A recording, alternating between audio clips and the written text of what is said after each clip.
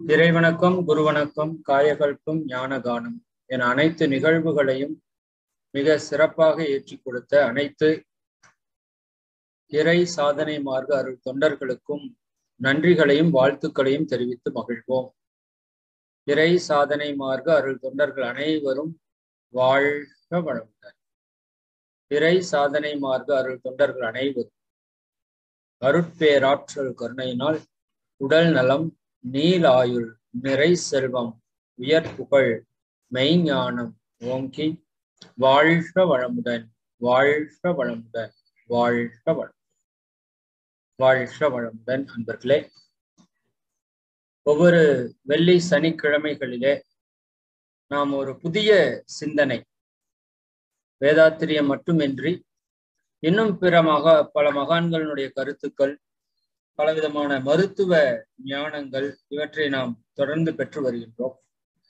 அதிலே ஒரு சிறப்பான விஷயமாக தற்காலத்திலே இன்றைய காலகட்டத்திற்கு ஏற்றாற் போல அந்த ஞானத்தை மிக எளிமையாக அடைவதற்கான ஒரு நுட்பத்தை ஸ்ரீ பகவத் ஐயா அவர்கள் மிக தெளிவாக சிறப்பாக கொடுத்து கொண்டிருக்கிறார்கள். அது நாம் அனைவரும் அறிந்ததுதான். அதுல பல விஷயங்கள், பல ஞானங்கள் இருக்கிறது. அப்ப அதையும் நாம் தெரிந்து கொள்ளும் போது இன்னும் நாம் ஆன்மீகத்திலே உயர்ந்த நிலையை, அந்த ஞானத்தை மிக எளிமையாக நாம் பெற முடியும் என்ற காரணத்தினால் நாம பகவத் ஐயா அவங்க மிஷன்ல தொடர்பு கொண்டிருந்தோம். நம்முடைய அருணன் ஐயா அவர்கள் தான் இந்த தொடர்பை கொடுத்தார்கள். முதல் உரையாக ஜீவமணி ஐயா அவர்கள் ஒரு சிறப்பான உரையை கொடுத்திருக்கிறார்கள். இன்றைய தினம் உயர் திரு சரவணன் ஐயா அவர்கள் உரை கொடுப்பதற்காக நம்மோடு இணைந்திருக்கிறார்கள். மிகவும் மகிழ்ச்சியான தருணம். அதுல ரொம்ப முக்கியமாக இன்னைக்கு என்ன டாபிக் அப்படின்னா, மனப்பிரச்சனை. இப்போ மனம் இருந்தா பிரச்சனைன்னு இருக்கத்தான் செய்யுங்கிற அளவுக்கு ஒரு சூழல் வந்துருச்சு. அந்த அளவுக்கு மனப்பிரச்சனை குழந்தைகள் முதல் கொண்டு பெரியவங்க வரைக்கும், அதைய மகரிஷி அவங்க பாஷையில் சொன்னா மனநோயின்னு தான் சொல்றாங்க. அப்ப அந்த மனப்பிரச்சனை, மனநோயிலிருந்து விடுபடுவது எப்படின்னு சொல்ல போறதில்ல, நிரந்தரமாக விடுபடுவது எப்படி. ஐயா அவங்க தலைப்பே சிறப்பா கொடுத்துருக்காங்க. ஏன்னா நமக்கு நிரந்தர தீர்வு வேணும். அப்போ அந்த விஷயத்தை, அந்த ஞானத்தை இன்னைக்கு நமக்கு கொடுப்பதற்காக சரவணன் ஐயா அவர்கள் இணைந்திருக்கிறார்கள். ஐயா அவர்கள் இப்பொழுது பகவத் மிஷனுடைய செக்ரட்டரியாக சிறப்பாக பொறுப்பேற்று அந்த சேவையை செய்து கொண்டிருக்கின்றார்கள். இதுல என்ன ஒரு சின்ன விஷயம்னா, பகவத் ஐயா அவர்கள் சொல்கின்ற சிந்தனைகளுக்கும் மகரிஷி அவர்களுடைய சிந்தனைகளுக்கும் சில இடங்களிலே வேறுபாடுகள் இருக்கலாம். ஏன்னா ஒவ்வொரு மகானும் ஒவ்வொரு பாதையை கற்று கொண்டு வருகிறார்கள். அப்போ ஐயா கிட்ட என்ன ஒரு பிளஸ் அப்படின்னா, சரவணன் ஐயா நம்முடைய அறிவித்திருக்கோயிலினுடைய, சேலம் அம்மாப்பேட்டை அறிவித்திருக்கோயிலினுடைய மெயின் ட்ரஸ்டியாகவும் இருந்து கொண்டு அங்கு பேராசிரியராகவும் இருந்திருக்கிறார். அப்படின்னா அவருக்கு மகரிஷியுடைய தத்துவமும் தெரியும். இப்போ பகவத் ஐயா அவருடைய தத்துவத்திலையும் ஆழங்கால் பதித்த காரணத்தினால் அவர் இரண்டையும் ஒத்து அது எந்த இடத்துல நமக்கு எப்படி சொல்லணுங்கிறத மிக தெளிவாக சொல்லி செல்லக்கூடிய தன்மை கொண்டவர். ஐயா அவங்க ஃபேப்ரிக் எக்ஸ்போர்ட் பண்றாங்க. அவங்க கீழே ஒரு 30 பேர் அவங்களுக்கு கீழே பணியாற்றி கொண்டிருக்கின்றார்கள். இன்னும் சேலத்துல பகவத் பவன் என்ற ஒரு அற்புதமான ஒரு இயற்கையான ஒரு அமைப்பை ஏற்படுத்தி நம்ம ஆழியார் போல சிறப்பாக அங்க நிறைய நிகழ்வுகளை நடத்தி கொண்டிருக்கிறார்கள். குறிப்பாக இயற்கையில் அவருக்கு ஏற்பட்ட ஒரு பற்றுதல், நம்மாழ்வார் ஐயா அவர்களுடைய தொடர்பை கொடுத்து ஒரு 6 ஏக்கர் அங்கு நிலம் வாங்கி அதில் ஒரு 4000க்கும் மேற்பட்ட மரக்கன்றுகளை வைத்து அங்கு சிறப்பாக அதை வளர்த்தி வருகிறார்கள். தினந்தோறும் 2000க்கும் மேற்பட்ட பறவைகள் அங்கு இளைப்பாரி செல்கின்றது. இன்னும் குறிப்பாக அவர்கள் பெற்ற இந்த ஞானத்தை கொண்டு தற்கொலை இன்னைக்கு ரொம்ப அதிகமாயிட்டு இருக்கு.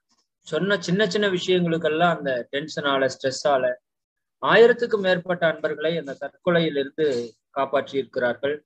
இன்னும் மனப்பிரச்சனைகளிலே, மருந்துகளிலே சிக்கி வெளிவர முடியாத 20,000க்கும் மேற்பட்ட அன்பர்களை மீட்டெடுத்திருக்கிறார்கள். இது போல நிறைய மென்டல் டிப்ரெஷன்ல இருந்து வெளியே கொண்டு வருவதற்கான முயற்சியை மிக தீவிரமாக செய்து கொண்டிருக்கிறார்கள்.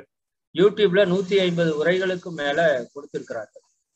இவ்வளவு சிறப்பு பெற்ற ஐயா அவர்கள் அவர்கள் நமக்கு இன்று நம்மோடு இணைந்து இந்த தெய்வீக சிந்தனையை வழங்குவதற்கு வருகை புரிந்ததற்கு ஐயா அவர்களுக்கு மிகுந்த நன்றிகளை தெரிவித்து இந்த தெய்வீக சிந்தனையை சிறப்பாக நிகழ்த்தி கொடுக்குமாறு அன்போடு கேட்டுக்கொள்கின்றோம். வாழ்க வளமுடன், வாழ்க வளம்.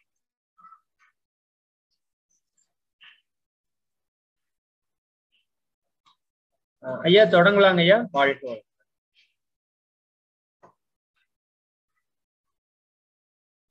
ஐயா உங்க மைக் மட்டும் ஆன் பண்ணிக்கலாங்க ஐயா.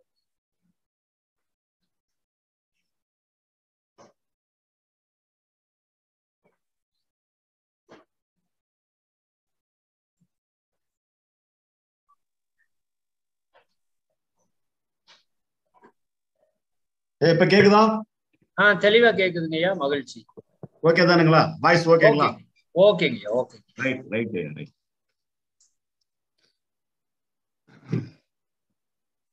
இறை சாதனை மார்க்கத்தில் அடியேனை பேசுவதற்கு வாய்ப்பளித்தமைக்கு வேதாத்திரி மகரிஷி ஐயா அவர்கள் பாதம் பணிகிறேன்.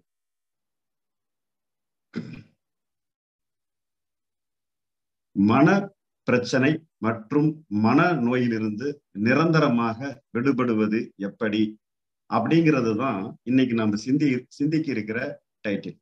ஓகேங்களா? இதற்கு முன்னால ஒரு குரு வணக்கத்தை நம்ம தொடங்க வேண்டியது இருக்குது. இதுவரையிலும் மனித குலம் உய்வதற்காக, ஞானத்தை தெரிந்து கொள்வதற்காக தங்கள் வாழ்க்கையை அர்ப்பணித்த அத்தனை மகான்கள், ஞானிகள் அனைவர்களின் பாதங்களையும் வணங்கி மகிழ்கிறேன். அந்த வகையில் எனக்கு ஞானத்தை ஒரு நல்ல அடித்தளத்தை உருவாக்கி கொடுத்தவர்தான் அருட்தந்தை வேதாத்திரி மகரிஷி ஐயா அவர்கள். நான் வேதாத்திரி மகரிஷி ஐயா கிட்டே ஆகினை, துரியம், துரியாதீதம் என எல்லா தவங்களையும் வேதாத்திரி மகரிஷி ஐயாவிடமே நேரடியாக பெற்றேன். ஆசிரியர் பயிற்சியும் ஐயாவிடமே வாங்கிவிட்டேன். சென்னையில அப்பெல்லாம் நான் அவரை போய் அவர் மொத்தம் 3 பேர் மட்டுமே பல மணி நேரங்கள் அவருடன் உரையாற்றியிருக்கிறேன். சிறு வயசுல இருந்தே எனக்கு வேதாத்திரி மகரிஷி ஐயா தான் என்னை ஒரு பண்படுத்தப்பட்ட ஒரு மகான். அப்படி பாத்தீங்க அப்படின்னா மகரிஷி ஐயா இறப்புல நான் கண்ணீர் மல்க பிரேயர் வச்சேன். இவ்வளவு நாள் நீங்க எனக்கு கூட உதவி செஞ்சீங்க, இனி பிசிக்கலா எனக்கு எந்த குருவும் இல்லையே, நான் எப்படி கடை தேர்வது அப்படின்னு சொல்லி மனம் கண்ணீர் விட்டு அவர்கிட்ட பிரேயர் பண்ணேன். மகரிஷி கிட்ட பிரேயர் பண்ண 7வது நாள் நான் பகவத் ஐயாவை சந்திக்கும் வாய்ப்பை பெற்றேன். அன்றிலிருந்து எனக்கு ஞான தெளிவுக்கான பாடம் தொடங்கியது. ஓரிரு ஆண்டுகளில் நான் முழுமையாக மன தெளிவை பெற்றுவிட்டேன். என்னுடைய 33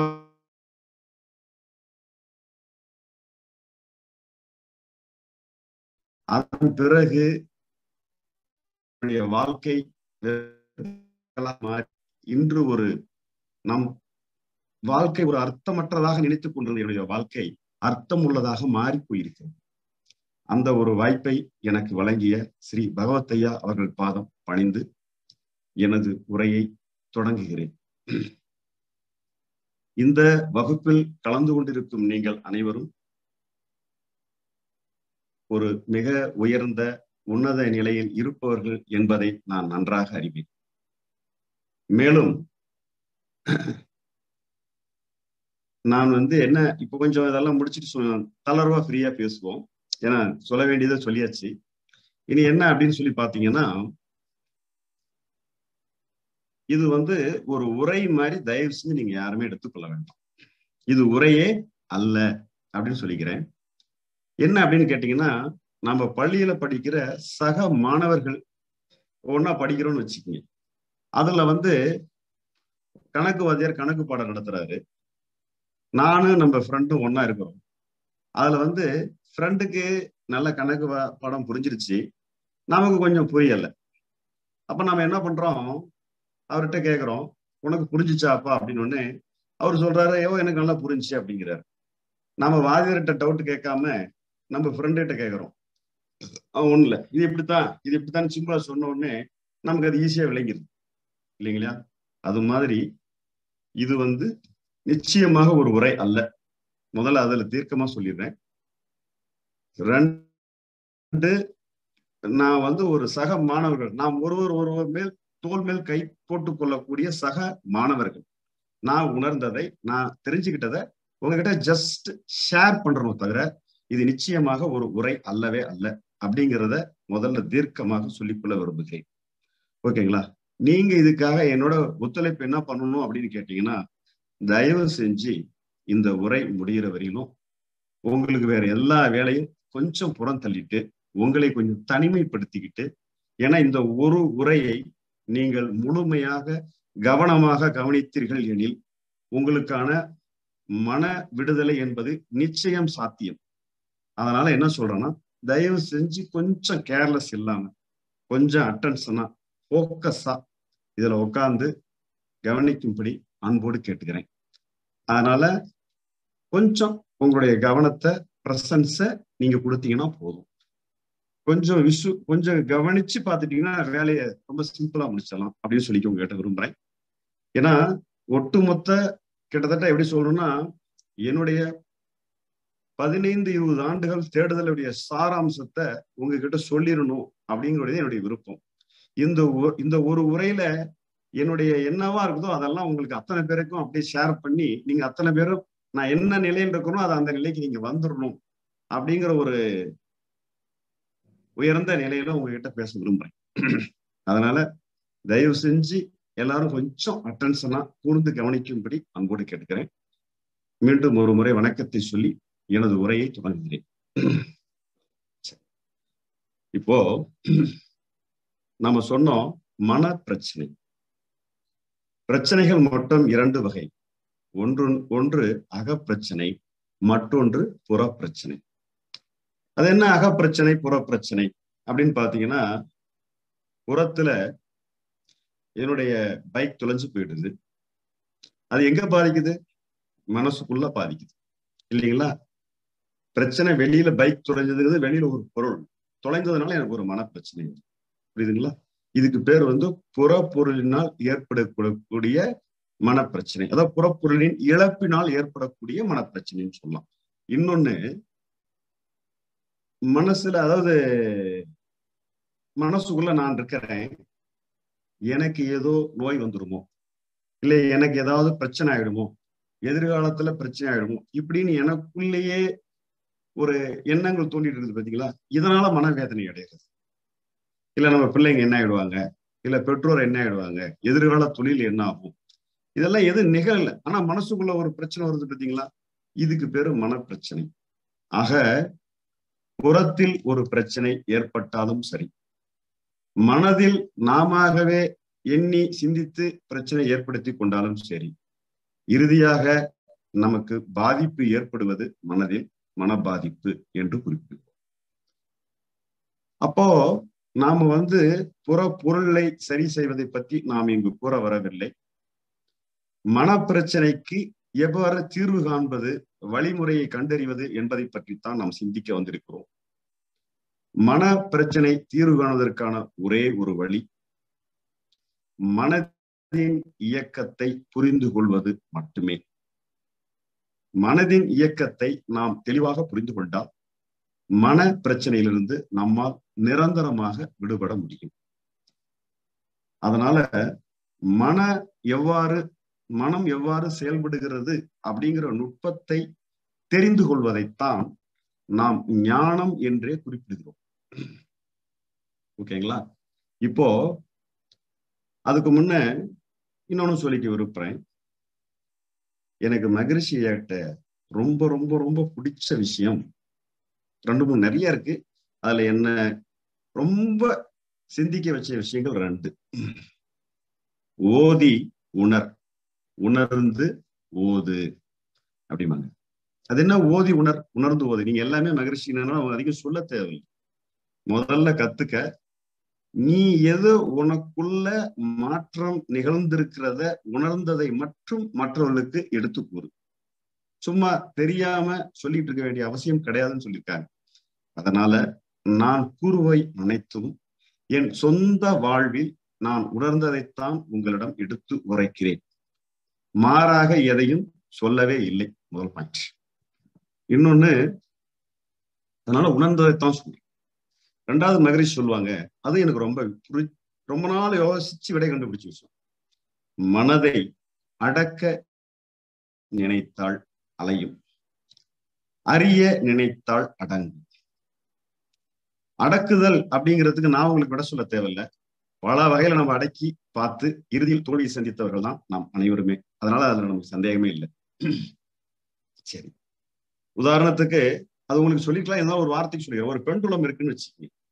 எனக்கு வேணாம் வேணாம் வேணாம் வேணாம் வேணாம் வேணாம்னு தடுத்தும் போது ஒரு கட்டத்துக்கு மேல அது வேகமா அதுக்கு எதிர்நிலையை நோக்கி தான் வரும். இவ்வாறு தான் மனம் செயல்படுகிறது.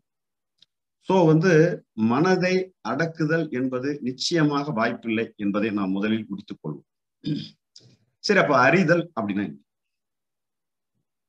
மனதை அறிதல் என்பது மனதின் இயக்கத்தை புரிந்து கொள்வதைத்தான் அறிதல் அப்படின்னு சொல்லி மகரிஷி சொல்றோம். அந்த அறிதல் இருந்துருச்சுன்னா நமக்கு ஒட்டுமொத்த மேற்றும் தெளிவா சால்வ் ஆயிடும். அதை புரிஞ்சுக்கலாம்.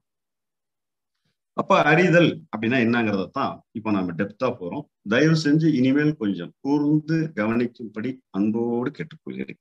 ரைட்? இப்ப வாழ்க்கையில நாம காத்தால கண் விழித்தது முதல் இரவு தூங்குற வரையிலும் செய்யற அத்தனை செயல்களையும் எதை பயன்படுத்தி செய்கிறோம்? மனம் என்ற ஒரு கருவியை பயன்படுத்தித்தான் நாம் அத்தனை செயல்களையும் செய்து கொண்டிருக்கிறோம். நான் காத்தால எழுந்திருந்து இரவு படுக்கிற வரலும் மனசை வச்சுதான் அத்தனை செயலையும் செய்யறேன். மனம் எவ்வாறு செயல்படுகிறது என்பது எனக்கு தெரியுமா? தெரியவில்லை அப்படிங்கிறதுதான் உண்மை. சரி, இப்ப அடுத்து என்ன கேக்குறேன், ஒரு மிக்சி இருக்கு. ஒரு மிக்சிய எப்படி பயன்படுத்த வேணும் அப்படின்னு சொல்லிட்டு ஒரு மேனுவல் கிட் அப்படிங்கிறத கொடுப்பாங்க. மிக்சியில எதை எப்படி போட்டு எப்படி கிரைண்ட் பண்ணா எப்படி பவுடர் ஆகும் அப்படிங்கிறது அதுலயே போட்டிருப்பாங்க. காய்கறிகளுக்கு ஒரு மாதிரி, ஜூஸருக்கு ஒரு மாதிரி, பொருளை அரைக்கிறதுக்கு ஒரு மாதிரின்னு ஒவ்வொன்றும் எப்படி பயன்படுத்தணுங்கிற பயன்படுத்தும் முறைகள் கொடுக்கப்பட்டிருக்கு. ஓகேங்களா? அது மாதிரி மனதை எவ்வாறு பயன்படுத்துவது, எதுக்கு பயன்படுத்த முடியும், எதுக்கு பயன்படுத்த முடியாது அப்படிங்கிற ஒரு நுட்பத்தை நாம் தெரிந்திருக்கிறோமா என்றால் நாம் தெரிந்திருக்கவில்லை என்பதுதான் உண்மை. ஒரு மிக்சிக்கு எப்படி மேனுவல் கிட் இருக்கிறதோ அதை எப்படி நாம் தெரிந்திருக்கிறோமோ அதை போல மனதை எப்படி இயக்க வேண்டும் அப்படிங்கிற நுட்பத்தை நாம் தெரிந்திருக்கிறோமா என்றால் நிச்சயமாக தெரிந்திருந்தால் நமக்கு பிரச்சனையே இல்லையே. சோ நமக்கு தெரியலங்கிறது தான் இங்க பொருள். எப்படி தெரிந்து கொள்கிறோம் என்பதைத்தான் இன்னைக்கான வகுப்பு. ஏன்னா நான் எங்க கொண்டு வரேங்கிறத நீங்க முதல்ல தெளிவா இருக்கணும், புரிஞ்சுக்கணும். சரி, அப்படி மன இயக்கத்தை புரிந்து கொள்வதற்கு என்னிடம் இருக்கும் கருவிகள் 2. நான் தெரியாத பெரிய பெரிய இதெல்லாம் சொல்ல போறதில்லை. இந்த பிசிக்கல் பாடி, ஓகேங்களா, இந்த பிசிக்கல் பாடி இதனுடைய இன்னொன்னு இதுக்குள்ள இயங்கி கொண்டிருக்கக்கூடிய மனம். 2 தான் என்கிட்ட இருக்கிற கருவி. 2, ஒன்று உடல், மற்றொன்று மனம். ஓகேங்களா? இந்த உடல், பரு உடல் என்பது என்னால் நேரடியாக கண்டுணர முடியும். மனம் என்ற சூக்குமத்தை என்னால் கண்டுணர முடியாது. அது இல்லைன்னு சொல்ல முடியாது, இருக்குது. ஆனா நமக்கு அது தெரியாது.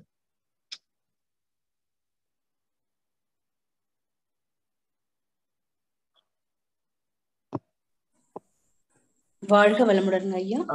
வந்துருச்சு. சாரி, ஏதோ ஒரு போன்ல டிஸ்டர்ப் ஆயிடுச்சு. வேற ஒண்ணு.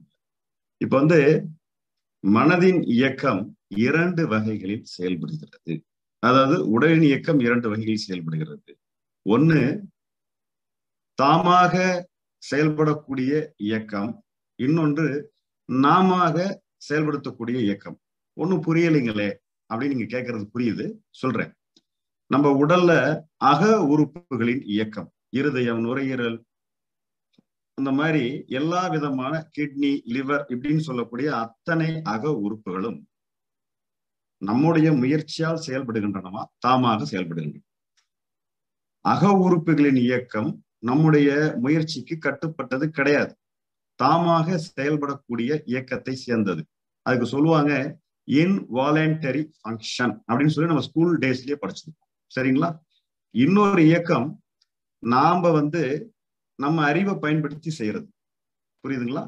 அதாவது இன்னைக்கு ஆபீஸ் போகணும், இப்ப ஜூம் மீட்டிங் பேசணும், இதெல்லாம் தானா நடைபெறுகிற இயக்கம் கிடையாது. நாம அறிவை பயன்படுத்தி செய்யக்கூடிய இயக்கம். உங்களுக்கு புரிஞ்சுக்கிறதுக்காக சொல்றேன். காத்தால நாம தூங்கி எழுந்து பல் விளக்குறதுல ஆரம்பிச்சு பாத்ரூம் போறது, ஆபீஸ் போறது, திரும்ப வர்றது, வாக்கிங் போடுறது, மத்தியானம் சாப்பிட்றது, நைட் சாப்பிட்றது, வேலை பார்க்கறது, நைட்டு பெட்டுக்கு போய் குட் நைட் சொல்லிட்டு தூங்குறோம் பாருங்க. இது அத்தனை இயக்கமும் தாமாக நடைபெறக்கூடிய இயக்கம் அல்ல, நமது அறிவை பயன்படுத்தி நாம செய்யக்கூடிய இயக்கம் அப்படிங்கிறத நீங்க புரிஞ்சுக்கிட்டா போதும். ஓகேங்களா? உடல்ல 2 வகையான இயக்கம். ஒண்ணு நமது கட்டுப்பாட்டில் இல்லாமல் தாமாக செய்யக்கூடிய அக உறுப்புகளின் இயக்கம். இதை இன்வாலண்டரி ஃபங்க்ஷன் அப்படின்னு சொல்றோம். இன்னொன்னு நானாக எனது அறிவை பயன்படுத்தி செய்யக்கூடிய இயக்கம். கை கால்கள் எல்லாம் வச்சு நாம வேணுங்கிறதுக்கு ஆபீஸ் போகலாம், போக முட்டலாம். இப்ப சண்டேனா போக முட்டுறோம். இது தானா நடக்கிறேன் இல்லை. நாம அறிவை இன்னைக்கு சினிமாவுக்கு போறோம், எப்படி வேணாலும் நாம மாத்திக்கிறோம். இது நம்மளுடைய விருப்பத்தின் பேர்ல நடக்காது. இது அறிவை பயன்படுத்தி செய்யக்கூடாது. இது வாலண்டரியா செய்கிறது, நாம செய்யும் இயக்கம். ஒண்ணு தாமாக செய்யும் இயக்கம். தயவு செய்து இந்த ரெண்டையும் நீங்க நல்லா புரிஞ்சுக்கிட்டீங்கன்னா தான் இதை வச்சுதான் ஒட்டுமொத்த வகுப்பையும் கொண்டு போறோம். உடல்ல புரியுது சார், நீங்க சொல்றது நல்லா புரியுது, இது தெரியுது, நல்லா உள்ள அக உறுப்புகள் இயக்கம் தெரியுது, வெளியில கை கால்கள் நல்லா தெரியுது, இதை பயன்படுத்தித்தான் செய்யறேன், இதெல்லாம் எந்த குழப்பமும் இல்லை, நல்லா புரிஞ்சிருக்கீங்கன்னு என்னால் நம்ப முடியும். ஏன்னா நீங்க எல்லாருமே கற்பூரங்கள் கப்புன்னு பிடிச்சிக்குவீங்க நான் நம்புறேன். ரைட். இதனை தொடர்ந்து மனதிலும் 2 வகையான இயக்கம் இருக்கிறது. மனம்ங்கிறதே கண்ணுக்கு தெரியாத வடிவம். அதுல 2 வகையான இயக்கமா அப்படின்னு சொல்லி நீங்க கேட்கறதும் என்னால புரிஞ்சுக்க முடியுது. மனதிலும் அதே போல 2 வகையான இயக்கம் இருக்கு. அது என்ன அப்படின்னு சொல்லி கேட்டீங்கன்னா, அதுலயும் இதே மாதிரி இன்வாலண்டரி ஃபங்க்ஷன், வாலண்டரி ஃபங்க்ஷன் என்று சொல்லக்கூடிய 2 வகையான இயக்கம் இருக்கு. அந்த மனதுல இன்வாலண்டரி ஃபங்க்ஷன்னா என்ன, வாலண்டரி ஃபங்க்ஷன்னா என்ன அப்படின்னு தெரிஞ்சுக்கிட்டா ஒட்டுமொத்த வேலையும் முடிஞ்சு போயிடும். ஓகேவா? இப்போ உடல்ல தெரிஞ்சுக்கிட்டீங்க இன்வாலண்டரி ஃபங்க்ஷன், வாலண்டரி ஃபங்க்ஷன்னா என்ன. அதே போல மனதிலும் இன்வாலண்டரி ஃபங்க்ஷன்னா என்ன, வாலண்டரி ஃபங்க்ஷன்னா என்னங்கிறத நம்ம புரிஞ்சுக்க போறோம். சரிங்களா?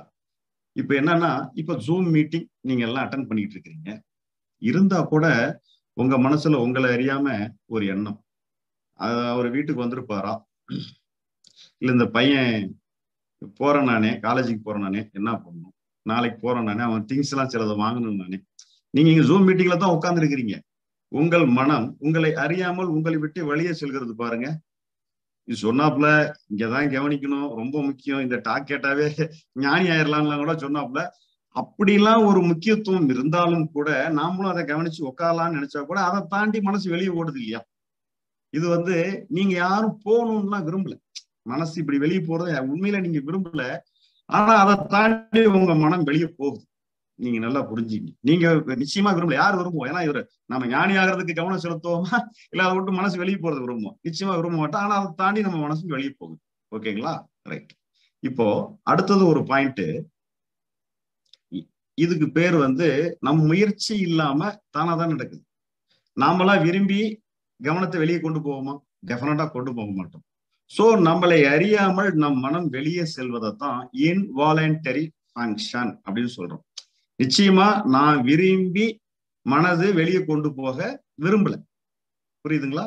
என்னுடைய கவனம் ஏதோ ஜூம் மீட்டிங்ல சொல்றாங்க அதை கவனிக்கிறதுங்கிறது தான் என்னுடைய கவனம் இருக்கணும்னு நான் விரும்பினேன். ஆனா என்னுடைய கவனம் என்னை மீறி என்னை விட்டு ஏதோ விஷயத்துக்கு வெளியே செல்லுது. இதை இன்வாலண்டரி ஃபங்க்ஷன் சொல்றோம். வாலண்டரி ஃபங்க்ஷன்னா என்ன அப்படின்னு கேட்டீங்கன்னா, இதுக்கு பேர் என்ன சொல்றது, இன்வாலண்டரிக்கு என்ன சொல்லுவாங்க, என்னுடைய முயற்சி இல்லாமல் எனக்குள் வெளிப்படுவதுக்கு பேர் என்னன்னு கேட்டீங்கன்னா தாட், எண்ணம்.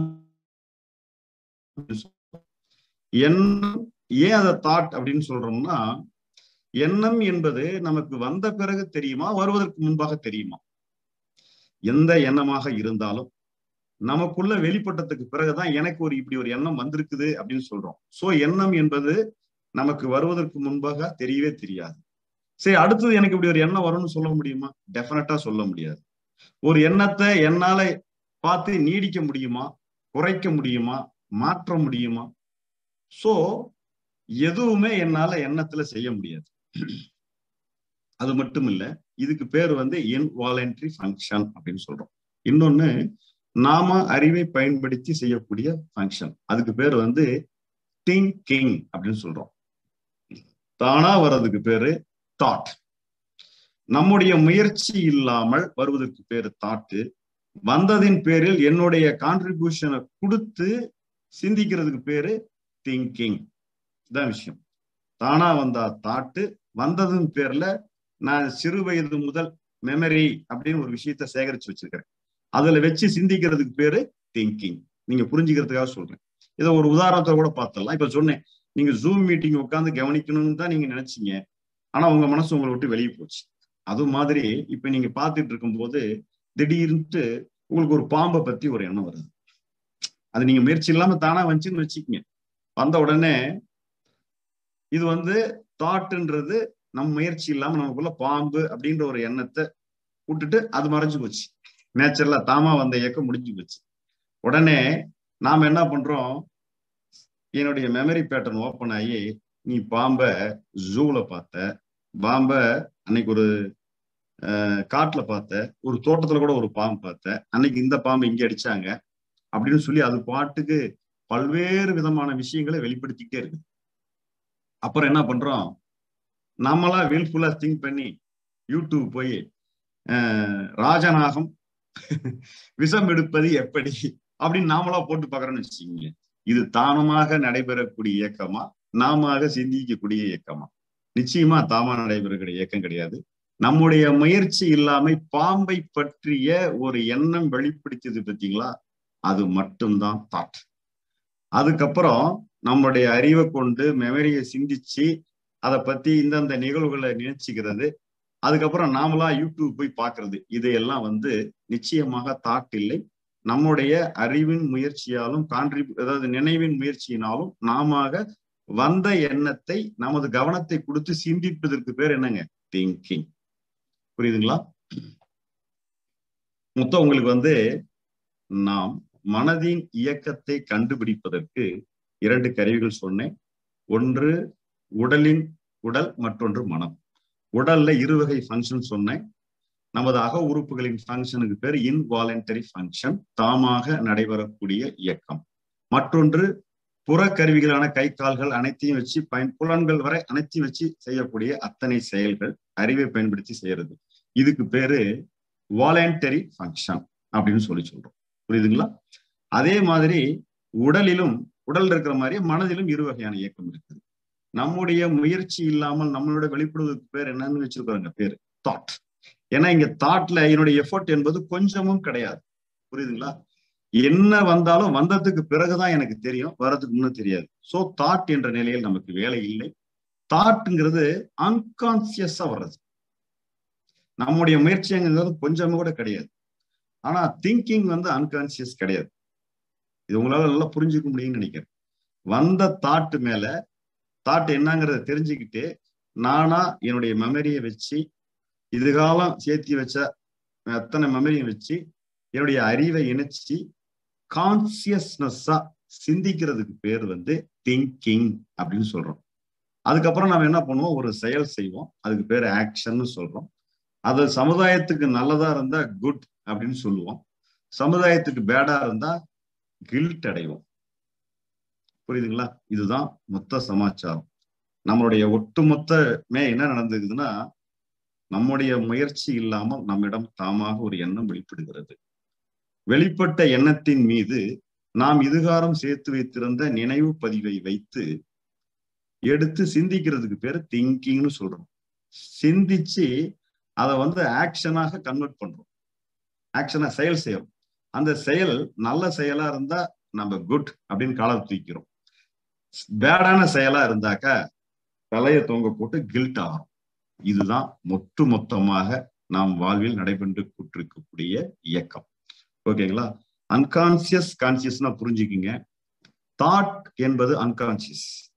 நமது முயற்சி இல்லாமல் எது நிகழ்ந்தாலும் அதுக்கு பேர் என்னங்க, தாட். தாட் மட்டும் இல்லைங்க, எமோஷன்ஸ், கோபம், பயம், வெறுப்பு, கவலை, பொறாமை, வஞ்சம், இப்படி எந்த வகையான உணர்வுகள் எண்ணங்கள் எதுவாக இருந்தாலும் சரி, உணர்வு என்பது காமன்.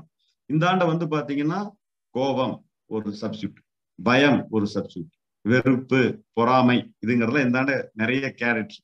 உணர்வுங்கிறது காமம், புரியுதுங்களா? கோப உணர்வு, பய உணர்வு, வெறுப்பு உணர்வு, புரியுதுங்களா? மகிழ்ச்சி உணர்வு, அன்பு உணர்வு, எல்லாமே உணர்வு தான், புரியுதுங்களா? உடல் ரீதியாக உணர்வதை உணர்வு என்று சொல்கிறோம், மனோ ரீதியாக உணர்வதை எண்ணம் என்று குறிப்பிடுகிறோம், புரியுதுங்களா? மனதுல எண்ணம் ஏற்படுது, பிசிக்கல்ல வெளிப்படுறதுக்கு பேரு உணர்வு அப்படின்னு சொல்றோம். இது எல்லாமே அன்கான்சியஸா ஏற்படுகிறது. உங்களுக்கு கோபமாகட்டும், பயமாகட்டும், வெறுப்பாகட்டும், காமமாகட்டும், எதுவாக இருந்தாலுமே உங்களுக்கு தோன்றிய பிறகுதான் எனக்கு இப்படி வந்திருக்குதுன்னு தான் நம்மளால உணர முடியுமோ தவிர, அதற்கு முன்னமே நம்மால் உணரக்கூடிய அமைப்பு நமக்கு இயற்கை கொடுக்கவே இல்லை. எந்த எண்ணங்கள் உணர்வாக இருந்தாலும் நமக்கு வந்ததுக்கு பிறகுதான் தெரியுமோ தவிர வருவதற்கு முன்பாக நிச்சயமாக தெரியாது. சரி, அடுத்ததாக எனக்கு இந்த எண்ணம் தான் வரும், உணர்வு தான் வரும் சொல்ல முடியுமா? நிச்சயமாக சொல்ல முடியாது. உங்களுக்கு வெளிப்பட்டதை மட்டும்தான் உணரக்கூடிய சக்தியோட தான் நாம் படைக்கவே பட்டிருக்கோம். அடுத்தது என்ன வருங்கிற சக்தி நம்ம கிட்ட கிடையவே கிடையாது. இப்படிதான் நாம் படைக்கப்பட்டிருக்கோம். ஸோ இதுதான் நம்மளுடைய கெப்பாசிட்டி. ஸோ உடல்ல 2 ஃபங்க்ஷன் சொன்னேன், இன்வாலன்ட்ரி வாலன்ட்ரி. மனதில் 2 ஃபங்க்ஷன் சொன்னேன், இன்வாலன்ட்ரி வாலன்ட்ரி. உடல்ல அதுக்கு பேர் வந்து தாமாக நடைபெறுகிற இயக்கம் வந்து உடலின் அக உறுப்புகளின் இயக்கம். நாம செய்யற இயக்கத்துக்கு பேரு வாலன்ட்ரி ஃபங்க்ஷன். அதே மாதிரி மனசுல நம்முடைய முயற்சி இல்லாமல் வெளிப்படுகிற தாட் அண்ட் எமோஷன், எண்ணம் உணர்வுகள் இரண்டும் நேச்சர், அன்கான்சியஸ். இன்னொன்னு அறிவை பயன்படுத்தி, மெமரியை பயன்படுத்தி சிந்தித்து செயல்படுவதற்கு பேரு திங்கிங். யோசிக்கிறதுக்கு பேரு திங்கிங். ஓகேங்களா? ரைட். இப்ப இதுதான் நம்ம வந்து பேஸாக புரிந்து கொள்ளக்கூடிய வேண்டிய விஷயம். ஏன்னா இதை புரிஞ்சுக்கிட்டீங்கன்னா தான் உங்களுக்கு அடுத்த கட்டமாக புரிந்து கொள்ளும். சரி, இருந்தாலும் ஒரு ஸ்டோரி மூலமா உங்களுக்கு சொல்லிட்டோம்னா இன்னும் ரொம்ப ஈஸியா புரிஞ்சுக்குவீங்க. அப்படிங்கிறதுனால ஒரு ஸ்டோரி சொல்றேன். தயவு செஞ்சு இப்ப நான் சொன்னதை இன்னும் கொஞ்சம் கூர்ந்து கவனிக்கிறதுக்காக இந்த கதை சொல்றேன். கொஞ்சம் அட்டென்டிவா கேளுங்க. ஒரு ராஜன் இருந்தான், மகாராஜா. அவன் வந்து என்ன பண்ணான் அப்படின்னு பாத்தீங்கன்னா, போருக்கு போவான். மற்ற நேரங்கள்ல அவனுக்கு என்ன, ராஜாவுக்கு என்ன வேலைங்க இருக்கும்? சண்டை வந்தா போருக்கு போகணும். மற்ற நேரம் என்ன பண்ணும்? வேட்டையாட போவான். அவனுக்கு ரொம்ப பிடிச்ச விஷயம் ஹண்டிங், வேட்டையாடுறதுதான். அதுக்கு வந்து ஒரு தளபதியை கூட்டிக்கிட்டு ஒரு வேட்டை நாயை அழைச்சிட்டு போறான் அந்த ராஜா. போகும்போது பாத்தீங்கன்னா ஒரு 3 நாட்கள் 2 நாட்கள் 3 நாட்கள் அந்த காட்டுக்குள்ள ஃபாரஸ்ட்ல போய் ஹண்டிங் பண்ணிட்டு வர்றது ராஜாவுக்கு ரொம்ப பிடிக்கும். அப்படி போகும்போது ஒரு சமயம் என்ன பண்றாரு, ராஜா வந்து போயிட்டு ஒரு மானுக்கு குறி பார்த்து வெளில எடுத்து சும்மா அப்படியே இழுத்து ஃபுல் போக்கஸ் வச்சு அந்த மானை அடிக்க வேண்டும் அப்படின்னு சொல்லி தன்னுடைய முழு கவனத்தையும் குவித்து அந்த அம்பின் மீது இழுத்து வச்சு ஃபுல் போக்கஸ்ல இருக்கிறார். இந்த சமயம் பார்த்து அந்த மரத்தின் மேல் இருக்கும் ஒரு கருநாக பாம்பு அப்படியே இறங்கிட்டு. அது ராஜாவுக்கு கவனத்துக்கு தெரியல. ஏன் அப்படின்றா, ராஜாவின் முழு கவனமும் மானை அடிப்பதை நோக்கி இருக்கிறது. மேலே இறங்கக்கூடிய பாம்பை பற்றிய நினைவு ராஜாவுக்கு தெரியல. இறங்குது, ஆனா அது தெரியல. இதை தற்செயலாக அந்தாண்ட வந்த வேட்டை நாய் பார்த்துருச்சு. பார்த்த உடனே என்ன பண்ணுச்சு, ஒரே ஜக் நேரா அடிச்சு பாம்பை தள்ளி விட்டுட்டு நாய் அந்தாண்ட குட்டி கரணம் போட்டு விடுது. ராஜாவுக்கு திடீர்னு அப்படி ஒரு ஷாக். ஏன்னா நமக்கு மேல நடந்த ஒரு ஷாக் ஆகும் இல்லையா, ஷாக் ஆகிறாரு. அப்படின்னு பார்த்துட்டு என்ன இங்க நிகழ்ந்துருக்குதுன்னு பாக்குறாரு. அப்ப பாத்தீங்க அப்படின்னா, ஓ அப்படின்னு சுதாகிரிக்கிறார். ஏன் அப்படின்னு பாத்தீங்கன்னா, கருநாக பாம்பு சுருண்டு போயிட்டு இருக்கு, இந்தாண்ட வேட்டை நாய் சுருண்டு ஓடுது. மேல மரத்தை பாக்குறாரு. ஓ, இங்க இருந்து பாம்பு இறங்கி இருக்குது. இந்த சூழ்நிலையை அந்த நாய் சந்திச்சு நம்முடைய உயிரை காப்பாற்றுவதன் பொருட்டு தன் உயிரை பணயம் வைத்து இந்த கருநாகத்தை தள்ளிவிட்டு என்ன பண்ணிருக்கு, அதுவும் சுருண்டு ஓடி நம் உயிரை காப்பாத்தி இருக்கிறது அப்படின்னு தெரியுது. இப்ப நம்ம உயிரை காப்பாத்தனா அது மேல நன்றி உணர்வு வருது, இயற்கை தானே. ராஜாவுக்கு அந்த நாய் மேல பயங்கர ஒரு நன்றி விசுவாசம் வந்துடுச்சு. கண்டிப்பா அது மாதிரி ஒரு 2-3 சூழ்நிலைகளை ராஜாவை அந்த வேட்டை நாய் காப்பாற்றியது. ஒரு தடவைக்கே நம்ம நன்றி உணர்வு பண்ணுவோம், ஒரு 2-3 தடவை போது ராஜா இல்லையா, அவருக்கு அப்படியே உள்ள கருணை ரொம்ப அன்பு பொழிஞ்சிருச்சு. ஊரு கூட்டம் தானே என்ன சொல்றாரு, மந்திரி அனைவர்களையும் கூப்பிட்டு ஒரு பெரிய எப்பா நம்ம இதுல வந்து இது வரலும் பட்டத்து யானை உண்டு, பட்டத்து குதிரை உண்டு, புது ஒரு கிளேடர் பட்டத்து வேட்டை நாயின்னு ஒரு இது பிராண்ட் உருவாக்குங்கிறாரு. அதுக்கு மேல என்ன சொல்றாரு, ஒரு ஸ்பெஷல் டீம் இந்த வேட்டை நாய்க்கு ட்ரெயின் பண்றதுக்கு கொண்டு வாங்க அப்படின்னு சொல்லி அனுப்புறாங்க. அந்த வேட்டை நாய் ஏற்கனவே நல்ல ஷார்ப், ஓகேங்களா, அதுக்கு இன்னும் மேலும் நல்ல sharp, full training, full skill கொடுக்குறாங்க. கிட்டத்தட்ட ஒரு ஒரு தளபதியோட ரேஞ்சுக்கு அந்த நாயை பவர்ஃபுல்லா மாத்துறாங்க. சும்மா ராஜா அப்படியே கண்ணில் பார்த்து அப்படின்னாருன்னா அந்த வேட்டை நாய் போய் அவங்களை தூக்கிட்டு வந்துடும். அவ்வளவு அளவுக்கு ஃபுல் பவர் ஆக்கிடுறாங்க. ஒரு நாட்டை படையெடுத்து வெல்லக்கூடிய ஒரு தளபதியோட அளவிற்கு அந்த நாய் தகுதியாக பெற்றுது. அதாவது கிட்டத்தட்ட சொல்லணும்னா கமலஹாசன் எப்படி ஒரு பெரிய பிரில்லியண்டா விஷயங்களை யோசிப்பாரோ அந்த மாதிரி ஒரு அந்த துறையில நுட்பமா இருப்பாங்க இல்லையா, அந்த மாதிரி அறிவுல பெரிய பிரில்லியன்ட் ஆயிடுச்சு வேட்டை நாய். நண்பர்களே, கதையை கூர்ந்து கவனிக்க வேண்டும். கதையின் முடிவில் உங்களிடம் சில கேள்விகள் கேட்கப்படும். கேள்விகளுக்கு நீங்கள் சரியான பதில் அளித்தீர்கள் எனில் நீங்கள் இந்த வினாடியை ஞானிதான். சோ ஒரு கிளைமேக்ஸ் படம் பார்க்குற மாதிரி தயவு செஞ்சு கூர்ந்து கவனிக்கும்படி அன்போடு கேட்டுக்கொள்கிறேன். ஏன்னா இனிமேதான் மெயின் சமாச்சாரம் இருக்கு. ராஜாவுக்கு வந்து இப்படி நடந்து அந்த வேட்டை நாய்க்கு ஃபுல் ட்ரைனிங் கொடுத்துட்டாங்க. ராஜாவுக்கு வந்து 25th மேரேஜ் டே ராணிக்கு ஒரு சர்ப்ரைஸான ஒரு பார்ட்டி கொடுக்கணும் அப்படிங்கிறதுக்காக அரண்மனையிலிருந்து ஒரு 10 கிலோமீட்டர் தள்ளி ஒரு அடர் வனத்துக்கு நடுவுல கண்ணாடிகளால் இழைக்கப்பட்ட ஒரு அழகிய கண்ணாடி மாளிகை கட்டி போட்டிருக்கிறார். இந்த வேட்டை நாயோ பயங்கர பிரில்லியன்ட். டெய்லி ராஜா சாயந்தரம் 6 மணிக்கு போறாப்லையே, என்ன செய்வாரு ஒன்றும் புரியலையே. அறிவு ரொம்ப நுட்பமா ஆயிடுச்சுன்னா என்ன நடக்கும்னு நினைக்கிறீங்க? வேவு பாக்குறது தான் நடக்கும், வேற ஒண்ணும் நடக்காது. அது மாதிரி என்னமோ ராஜா பண்றாரு, என்னன்னு பார்ப்போம் அப்படின்னு சொல்லிட்டு வேட்டை நாய் ராஜாவுக்கு தெரியாமையே ராஜாவை பின்தொடர்ந்து போகுது. போய் ராஜா அந்த கண்ணாடி மாளிகைக்குள்ள போறாரு. போய் இது என்ன பார்க்கணும்னு சொல்லிட்டு கண்ணாடி மாளிகைக்குள்ள போயிடுது. ராஜா வந்து பார்த்துட்டு அடுத்த நாள் ஓப்பனிங் இருக்கிறதுனால பெரும்பாலும் 99.55% ஒர்க் முடிச்சு போச்சு. சரி, காவலாளிட்டு என்ன, சரிப்பா லாக் பண்ணிட்டு வந்துருங்கன்ட்டு ராஜா வெளியே வந்துட்டாங்க. காவலாளிலும் வேற யாரும் இல்லைன்னு லாக் பண்ணிட்டு வெளியே வந்துட்டாங்க. கண்ணாடி மாளிகைக்குள் இருப்பது வேட்டை நாய் ஒன்றே ஒன்று மட்டும். வேட்டை நாய் மட்டும்தான்.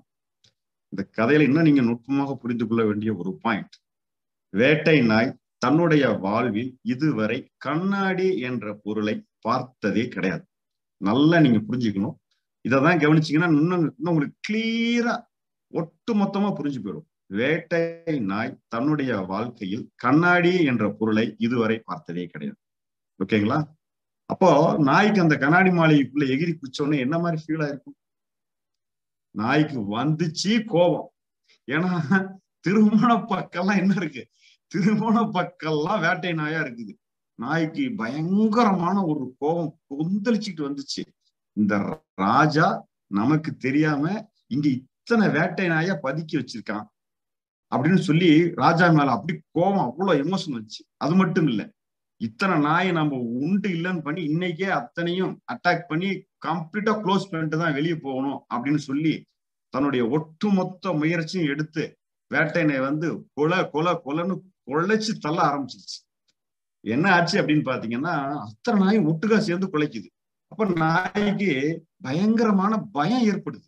ஏன்னா ஒரு நாய்னா பரவாயில்ல, சுத்தியும் அத்தனையும் வேட்டை நாய்னா என்ன வருது, பயங்கரமான பயம் வந்துருது. எதுவும் ப்ராப்ளம் ஆயிடுமோ அப்படின்னு டென்ஷன் வேற ஆயிடுது. வேற வழி இல்லை, இருந்தாலும் குலைச்சு நம்ம உயிர் பிழைச்சாகணுங்கிற முடிவுக்கு வந்துருச்சு நாய். சோ ஃபுல் பவர்ல எமோஷன்ல போட்டு கொலைன்னு குலைக்குது. அப்ப வந்து நாய் முழுக்க உணர்ச்சி வயப்பட்ட நிலையில எப்படியாச்சும் ஜெயிக்கணும் இல்லைன்னா செத்துருவோம் அப்படின்ற அளவுக்கு முயற்சி. ஏன்னா கிட்ட போனா எல்லா நாயும் கிட்ட வந்து தன்னை அட்டாக் பண்ணதுன்னு நினைச்சிட்டு எமோஷன் மறுபடியும் இங்க பயம் ஆகுது, கோபம் வருது, நம்ம செத்து போயிடுவோம்னு பய உணர்வும் வருது. இதை எதிர்ப்பு இருக்கிற அத்தனை நாயும் முடிக்கணும்னு ஒரு எண்ணம் வருது. ராஜா மேல ஒரு கோபம் வருது. அதே நேரம் இத்தனை நாயும் நம்மளால ஜெயிக்க முடியுமா, நம்மள கொண்டுடுமோங்கிற பய உணர்வும் வருது. இப்படி மாத்தி எமோஷன் பிளாக் மாறி நாய் என்ன ஆகுது, ஒரு கட்டத்துல தொண்டை கிழிஞ்சி நல்லா ரத்தம்லாம் கொட்டி டோட்டலா அப்படியே அன்கான்சியஸா தொப்புன்னு உழுவுது. உளுந்த வாட்டி ஒரு 3 மணி நேரம் டோட்டலா அன்கான்சியஸ். நாய்க்கு எதுவுமே தெரியல. பிறகு ஒரு 3 மணி நேரம் கழிச்சு மெதுவா அப்படியே கண்ணை முடிச்சு அப்படியே எட்டி பாக்குது.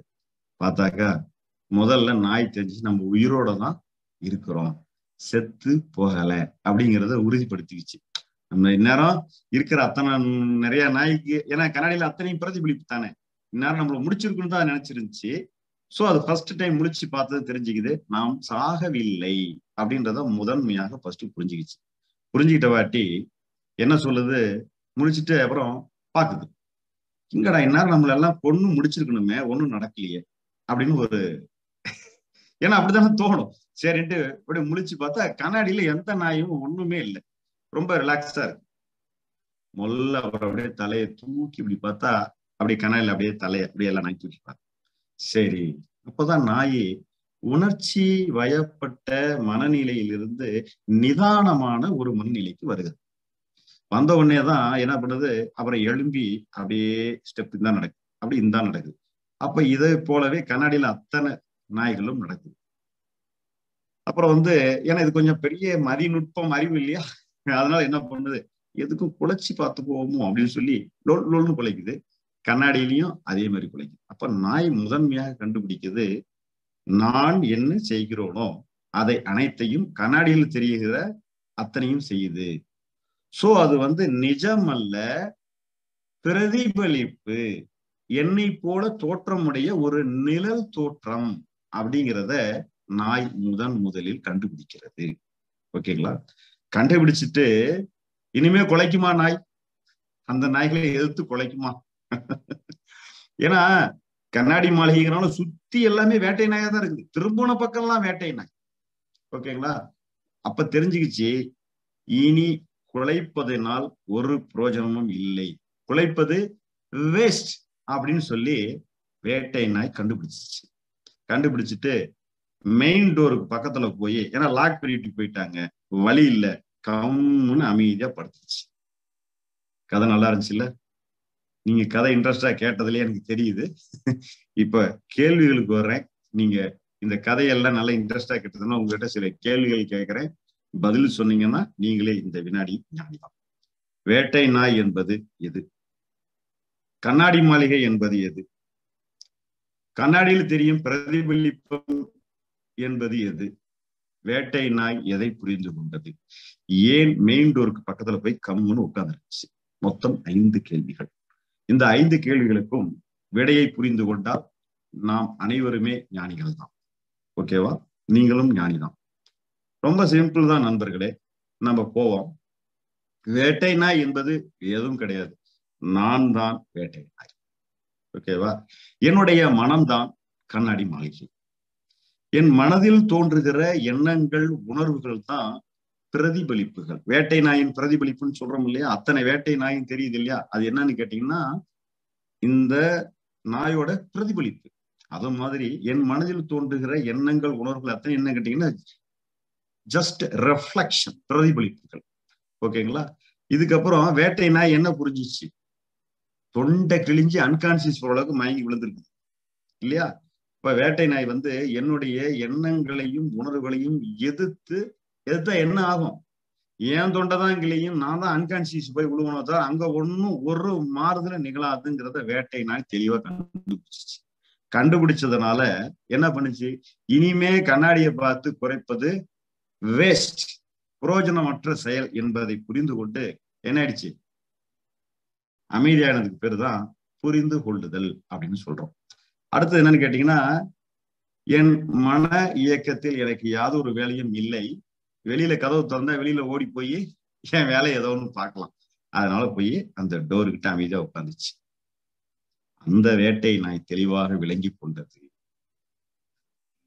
நண்பர்களே, தயவு செய்து நான் தவறாக சொல்வதாக எண்ணிக்கொள்ள வேண்டாம். நாமெல்லாம் இந்த மாதிரி இந்த மனிதர்களாகிய இந்த நாய் நல்லா புரிஞ்சுக்கிச்சு, அதை போல நீங்கள் அனைவரும் நன்றாக புரிந்து கொள்வீர்கள் என்று நம்புகிறேன். ஓகேவா? நமக்குள் தோன்றுகிற நாம் தான் வேட்டை நாய், என் மனதில் தோன்றுகிற எண்ணங்கள் உணர்வுகள் தான் கண்ணாடியில தெரிகிற ரிஃப்ளெக்ஷன்ஸ். ஓகேங்களா? அதுக்கப்புறம் அதை என்னால் ஒருபோதும் வெல்லவே முடியாது என்பதுதான் புரிதல். என்னால மனசுல எண்ணங்களை என்னால என்னப்படுத்த முடியாது, நான் பார்த்து கொண்டு வரவே முடியாதுன்னு போது அதுல எனக்கு எந்த வேலையும் இல்லை. எந்த உணர்வையும் என்னால் உருவாக்க முடியாது, எந்த உணர்வுகளையும் என்னால் அப்புறப்படுத்தவும் முடியாது. புரியுதுங்களா? எந்த ஒரு எண்ணத்தையும் என்னால வர்ற ஒரு எண்ணத்தை நீடிக்கவோ மாற்றவோ குறைக்கவோ கூட்டவோ எதுவுமே செய்ய முடியாது. இதுக்கு பேரு தானா வர்றதுன்னு சொல்றோம். அப்ப கண்ணாடியில தெரிய ரிஃப்ளெக்ஷன் ஆகிய எண்ணங்கள் உணர்வுகள்ல எனக்கு என்னால ஒண்ணுமே பண்ண முடியாதுன்னு புரிஞ்சுக்கிட்டு அது தெரியாம முதல்ல குலைச்சி கத்தி தன்னுடைய இழந்துச்சு, அதாவது உணர்ச்சி வயப்பட்ட நிலையிலிருந்து நிதான நிலைக்கு வந்த வாட்டி தான் அது வெறும் எண்ணமும் உணர்வு தான், அதுல நமக்கு எந்த ஒரு வேலையும் இல்லை, அதுக்கு எதிராக குலைச்சா ஏன் தொண்டைதான் கிளியுமோ தவிர அங்க ஒண்ணும் மாறுதல் ஆகாது அப்படின்னு புரிஞ்சுக்கிட்ட மாதிரி மனசுக்குள்ள வர்ற எண்ணங்கள் உணர்வுகளை எனக்கு இப்படி பேட் தாட்ஸ் வரலாமா, எனக்கு இப்படி ஒரு அசிங்கமான எண்ணம் வரலாமா, கேவலமான எண்ணம் வரலாமா, இவ்வளவு அசிங்கமான உணர்வு வருது, மிக மிக கன்றாவியா இருக்குதே அப்படின்னு சொல்லி எனது மனதில் வருகிற பிரதிபலிப்புகளை கண்டு நான் போராடி போராடி போராடி மன நெருக்கடியாகி மன வருத்தப்பட்டு வேதனையாகி பல பேர் மன நோயினால் பாதிக்கப்பட்டிருக்கிறார்கள். நம்ம என்ன சொல்றோம், எனக்கு நல்ல எண்ணம் வரலைங்க, பாசிட்டிவா விதைக்கிறது எல்லாம் செஞ்சு பார்த்தாச்சு, மனதிற்கு 1000 பயிற்சிகள் கொடுத்து பார்த்தாச்சு, நமது மனதின் இயக்கம் நமக்கு ஒருபோதும் கட்டுப்பட்டதா கட்டுப்படாததா? மன இயக்கம் நமக்கு ஒருபோதும் கட்டுப்பட்டது கிடையாது என்பதுதான் நாம் புரிந்து கொள்ள வேண்டிய மிக முக்கியமான புரிதல். எப்படி சூரியன் வருகிறது, மழை பொழிகிறது, காற்று நிற்காமல் அடித்துக் கொண்டிருக்கிறது, ஒரு வெப்பநிலை தொடர்ந்து நீடித்துக் கொண்டிருக்கிறது இல்லையா? நீங்க பாருங்க, பூமி சுழன்று கொண்டிருக்கிறது, எல்லா இயக்கமே அப்படி ஒரு ஆறு ஓடிக்கொண்டே இருக்கிறது, காற்று தொடர்ந்து அடித்துக் கொண்டே இருக்கிறது, சூரியன் இயங்கிக் கொண்டே இருக்கிறது. இப்படி தொடர்ந்து இயங்கிக் கொண்டு இருக்கக்கூடிய ஒரு இயக்கம் தான் நமது மன இயக்கம். அது நமது மனம் என்பது இயற்கையின் ஒட்டுமொத்த ஒரு சுருக்கமான வடிவம் தான் ஒவ்வொருத்தருக்குள்ளும் இருக்கக்கூடிய மனம் என்ற கருவி. அது இயற்கை நமக்கு வழங்கியிருக்கிற மாபெரும் ஒரு கிஃப்ட். அந்த கருவியை குறை காண வேண்டிய அவசியம் நமக்கு ஒருபோதும் கிடையாது. அந்த கருவியை எவ்வாறு பயன்படுத்த வேண்டும் என்ற நுட்பத்தை தெரிந்து கொண்டால் போதும். சொன்னல மிக்சி ஒரு மேனுவல் கிட்டுன்னு சொன்ன இல்லையா, அந்த மாதிரி மிக்சியில நம்ம கல்ல போட்டு அரைப்போமா? அரைச்சா பிளேடு தான் போகும். அதை போல மனசுல எண்ணம் உணர்வை நம்ம வராம நிறுத்தணும்னு போராடினா நம்ம தொண்டை தான் கிளியும், உடம்பு தான் காலியாகும். புரியுதுங்களா? பல காலம் 20க்கு மேற்பட்ட ஆண்டுகள் கடுமையா முயற்சி பண்ணி போராடி தோத்து போய் வேற வழியே இல்லாமல் இறுதியாக உணர்ந்து கொண்டு கிட்டத்தட்ட என்னுடைய 16வது வயதில் ஆரம்பிச்ச பயணம் 33வது வயதில் நிறைவு பெற்றது. ரொம்ப தெளிவா உணர்ந்துகிட்டேன், என் மனம் என்ற என்னுடைய கருவி எனக்கு கட்டுப்பட்டது கிடையாது. முழுக்க கட்டுப்பட்டது கிடையாதுன்னு இல்லை, இன்வாலண்டரி ஃபங்க்ஷன் வாலண்டரி ஃபங்க்ஷன் சொன்னேன். இன்வாலண்டரி ஃபங்க்ஷன் நமக்கு கட்டுப்பட்டது கிடையாது. அறிவை பயன்படுத்தி நானாக செய்யக்கூடிய இயக்கம் எனது கட்டுப்பாடு. புரியுதுங்களா? எப்படி பிசிக்கலா செயல்பாட்டுல நானா எனது கை கால்களை பயன்படுத்தி எனக்கு தேவையான வேலைகளை செய்து கொள்வது என்பது உடல் ரீதியானது எப்படியோ, அதே மாதிரி மன ரீதியாக வந்த எண்ணத்தை நானாக சிந்தித்து செயல்படுத்திக் கொள்வது என்பது நமது முயற்சியினால் நிகழ்வது. புரியுதுங்களா? கரெக்ட். இப்ப உதாரணத்துக்கு சொல்றேன், ஒரு 5 நாள் லீவ் இப்ப விட்டுருக்காங்க, என்ன பண்ணலாம், நாம எங்கேயோ போயிட்டு வரணும் ஒரு எண்ணம் வந்துச்சு. சும்மா இங்க இருந்து ஒரு ஆலியார் போய் ஒரு 3 நாள் தங்கிட்டு வரலாம், ரொம்ப ரிலாக்ஸா இருக்கும், இல்ல ஒரு 3 நாள் 5 நாள் வச்சுக்கோங்க, மௌனமா இருக்கும் அப்படின்னு ஒரு திட்டம், ஒரு எண்ணம் மட்டும் வந்துச்சு. பிறகு என்ன பண்ணுவீங்க? ட்ரெயின்ல போலாமா, பஸ்ல போலாமா, கார்ல போயிடலாமா, இல்ல நண்பர்கள் 4 பேரை சேர்த்திட்டு போலாமா? இதெல்லாம் என்னங்க, ஆலியார் போயிடலாமான்னு ஒரு எண்ணம் வந்தது நேச்சர். அதுக்கு பிறகு இது எல்லாத்தையும் அசோசியேட் பண்றதுக்கு பேர் என்னங்க? அது தானே நடக்கல, நம்ம அறிவு வச்சு நாமளா சிந்திக்கிறது. எதுல போலாம், எப்படி போலாம், எந்த ரூட் வழியா போனா பக்கம், அப்படி போனா பக்கம் நாங்க, இப்படி போனா பக்கம் நாங்க, ஜிபிஆர்எஸ் மேப் போட்டுக்கிட்டியா? இதெல்லாம் தான் திங்கிங். புரியுதுங்களா? தாமா வர்றது ஒண்ணு, நம்மளுடைய முயற்சியெல்லாம் நடக்கிறதுக்கு பேரு திங்கிங்னு சொல்லிக்கிறோம். இதை நல்லா புரிஞ்சுக்கிட்டீங்கன்னா ஒட்டுமொத்தமாக தெரிஞ்சுக்கணும். ஓகேங்களா? சரி, இப்போ நாம அடுத்தது இப்போதான் மன பிரச்சனைக்கே நம்ம வரோம். இப்ப நான் கேட்கிறேன், மனதில் வருகிற எண்ணங்கள் உணர்வுகள் உங்களுக்கு கட்டுப்பட்டவைகளா அப்படின்னா நீங்க இப்ப புரிஞ்சுக்கிட்டீங்க. நீங்க எல்லாருமே வேட்டை நாய் கதையை தெளிவா புரிந்து கொண்ட ஒரு ஒரு ஒரு மனிதர் அப்படின்னு வச்சுக்கோ. சரிங்களா? அதனால நமக்கு எண்ணத்திலேயோ உணர்விலோ நமக்கு யாதொரு வேலையும் இல்லை. அது அன்கான்சியஸாக தோன்றக்கூடியது. அதில் நமக்கு எந்த வேலையும் இல்லை. புரிஞ்சுதுங்களா? சரி. அப்படி வந்த எண்ணத்தின் மேல உணர்வு மேல நானா சிந்திக்கிறது மட்டும் நானாக செய்யக்கூடிய வேலை. அது வந்து கான்சியஸாக செய்யக்கூடிய விஷயம். சோ மனதின் ஒரு பகுதி எனக்கு கட்டுப்பட்டதே கிடையாது. இன்னொரு பகுதி நானா சிந்திச்சு செயல்படக்கூடிய பகுதியில் மட்டும் எனக்கு ஒரு வாய்ப்பு. ஓகேவா? இப்போ இன்னைக்கு பெரிய பிரச்சனை என்ன அப்படின்னு சொல்லி பாத்தீங்கன்னா, நாம் வந்து மற்றவங்களோட தொடர்புல இருக்கோம். இன்னைக்கு குடும்ப அமைப்புனா கணவன், மனைவி, பெற்றோர், பிள்ளைகள், தொழில், இப்படி எல்லா வகையிலும் நம்ம அசோசியேட் ஆகி தொடர்புல இருக்கும். நமக்கு வெளியில இருக்கிற பிரச்சனையா இல்ல எனக்குள்ள இருக்கிற பிரச்சனையா அப்படின்னு பாத்தீங்கன்னா, வெளியில இருக்கிற பிரச்சனையை கூட நம்ம எப்படியோ ஒண்ணு முதல்ல ஏதோ ஒரு அளவுல செயல்படுத்தி நமக்கு தெரியலன்னா முடியலன்னு சொல்லிடலாம். இல்லைன்னா யாராவது ஒரு எக்ஸ்பர்ட் கிட்ட கூட மாத்தி கொடுத்துட்டு நம்ம கொஞ்சம் காம் டவுனா இருந்துக்கலாம். எனக்கு வந்து கேமரா எடுக்க தெரியாம இருக்கலாம். யாராவது ஒரு கேமராமேனை வச்சு நான் என்னுடைய ஷார்ட்ஸ் யூஸ் பண்ணிக்கலாம்.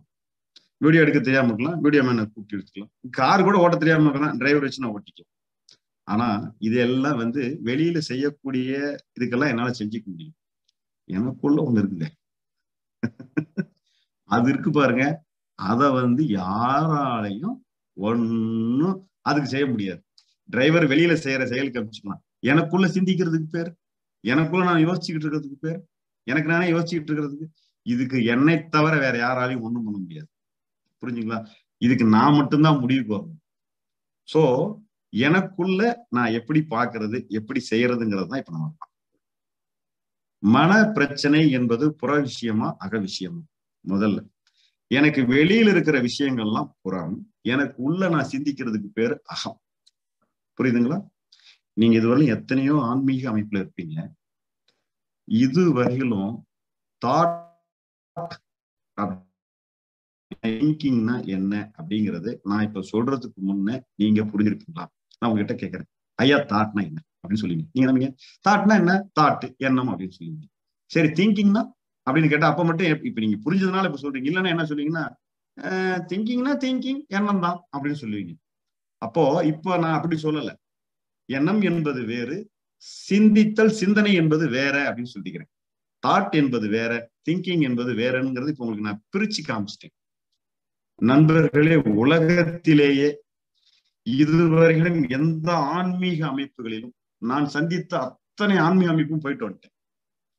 எதுலையுமே இவ்வளவு கிளாரிட்டியா யாருமே சொல்லல.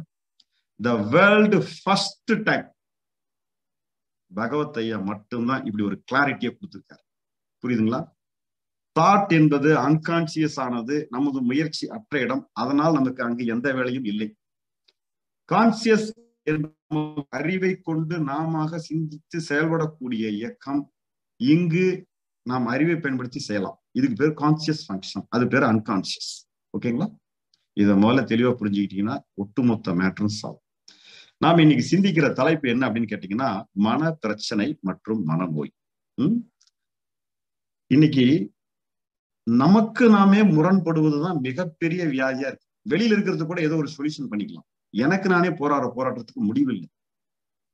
18 வயசு பசங்க, 20 வயசு பசங்க, சிறு வயது முதல் பெரியவர்கள் வரை அத்தனை பேரும் பலசெல்லாம் சொல்லிட்டு இருக்கோம். மேலை நாடுகள்ல மனப்பிரச்சனை இருக்குமான்னு சொல்லி. இன்னைக்கு நம்ம ஊர்ல அவ்வளவு மனப்பிரச்சனையில பிள்ளைகள் சிக்கி தவிக்கிறாங்க. தன்னை தனிமைப்படுத்திட்டு ரூம் கதவை சாத்திக்கிறான். கஷ்டப்படுறோம் நண்பர்களே. சொல்லவே வேதனையா இருக்குது. அத்தனை மன துன்பங்கள் அடைகிறாங்க பிள்ளைங்க, youngsters. சைக்கோசிஸ், mental stress, mental pain, சொல்ல வார்த்தைகள் இல்லை. அதுக்கு பேர் வந்து சொல்றாங்க ஆங்ஸைட்டி, மென்டல் டிப்ரெஷன், ஓசிடி. ஓசிடினா என்னன்னு கேட்டீங்கன்னா, அபசிவ் கம்பல்சிவ் டிசார்டர், எண்ண சுழற்சி நோய். நீங்க நிறைய பேரை பார்த்திருப்பீங்க. உங்களுக்கு உதாரணத்துக்காக சொல்றேன். மனநிலை பாதிக்கப்பட்டவரை நீங்க பாருங்க, கொஞ்சம் கூர்ந்து கவனிச்சீங்கன்னா தெரியும். அவங்க திரும்ப திரும்ப திரும்ப ஒரே செயலைத்தான் ரிப்பீட்டா பண்ணிட்டு இருப்பாங்க. நீங்க நல்லா கவனிச்சு பாத்தீங்கன்னா, நான் நிறைய பேரை, ஏன்னா இது நான் ஒரு சர்வேவா எடுத்திருக்கேன். ஏன் அப்படின்னு எடுத்தேன் அப்படின்னு கேட்டீங்கன்னா, நான் வந்து படிச்சது பி ஃபார்மசி. ஓகேங்களா? மருத்துவத்துறையில மருந்தாளர் படிவுல 5 ஆண்டுகள் படிப்பு, மருத்துவ பி ஃபார்மசி அது படிச்சு முடிச்சேன். சோ அதனால எனக்கு எப்பவுமே மருத்துவத்துறையில் இயற்கையின் மேல் அலாதியான ஆர்வம், மருத்துவத்தை பத்தி சிந்திக்கிறது, சித்த மருத்துவம், ஹோமியோபதி எல்லாத்துலயுமே அந்த மொத்தமா வந்து சால்வ் பண்ணணும், பிரச்சனையை சால்வ் பண்ணணும் எப்படிங்கிற சிந்தனை எனக்கு எப்பவுமே இருந்தது. அதனால இந்த மனநிலை பாதிப்புகளிலிருந்து விடுபடுவதற்கு நாம் வந்து ஏதாவது மனித குலத்துக்கு செஞ்சுட்டு போகணும்னு சதா எனக்குள்ள ஒரு துடிப்பு இருந்துகிட்டே இருக்கு. அதனால இந்த ஓசிடிக்கு என்னன்னே தெரியாம நான் ஒரு தீர்வை கண்டுபிடிச்சேன். பிறகுதான் அதை வந்து ரிலேட்டட் பண்ணி பார்க்கும்போது அதுக்கு பேர் ஓசிடின்னு ஒரு பேர் வச்சிருக்காங்கிறத அப்புறம் தான் நான் கண்டுபிடிச்சிட்டேன்.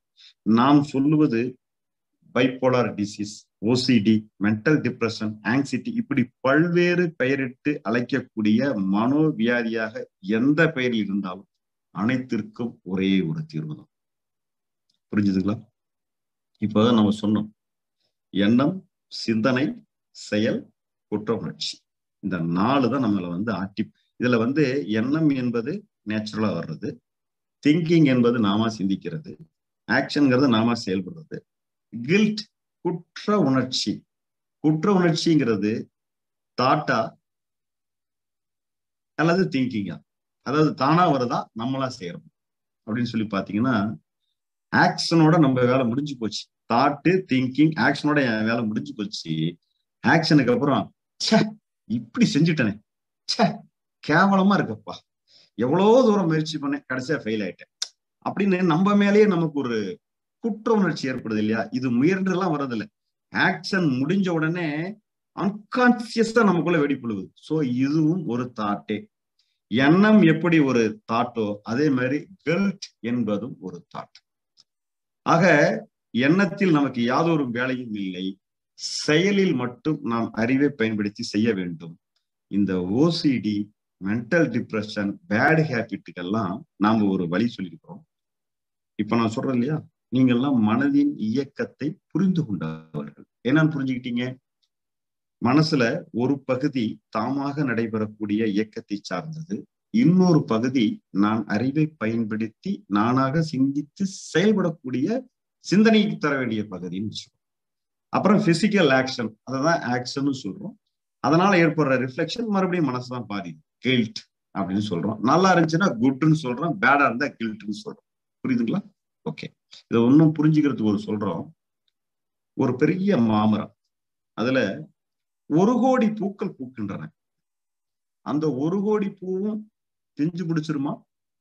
ஒரு 10,000 தான் பிஞ்சு பிடிக்கும், மீதி எல்லாம் பூ நிலையிலேயே கொட்டிடும். ஓகேங்களா?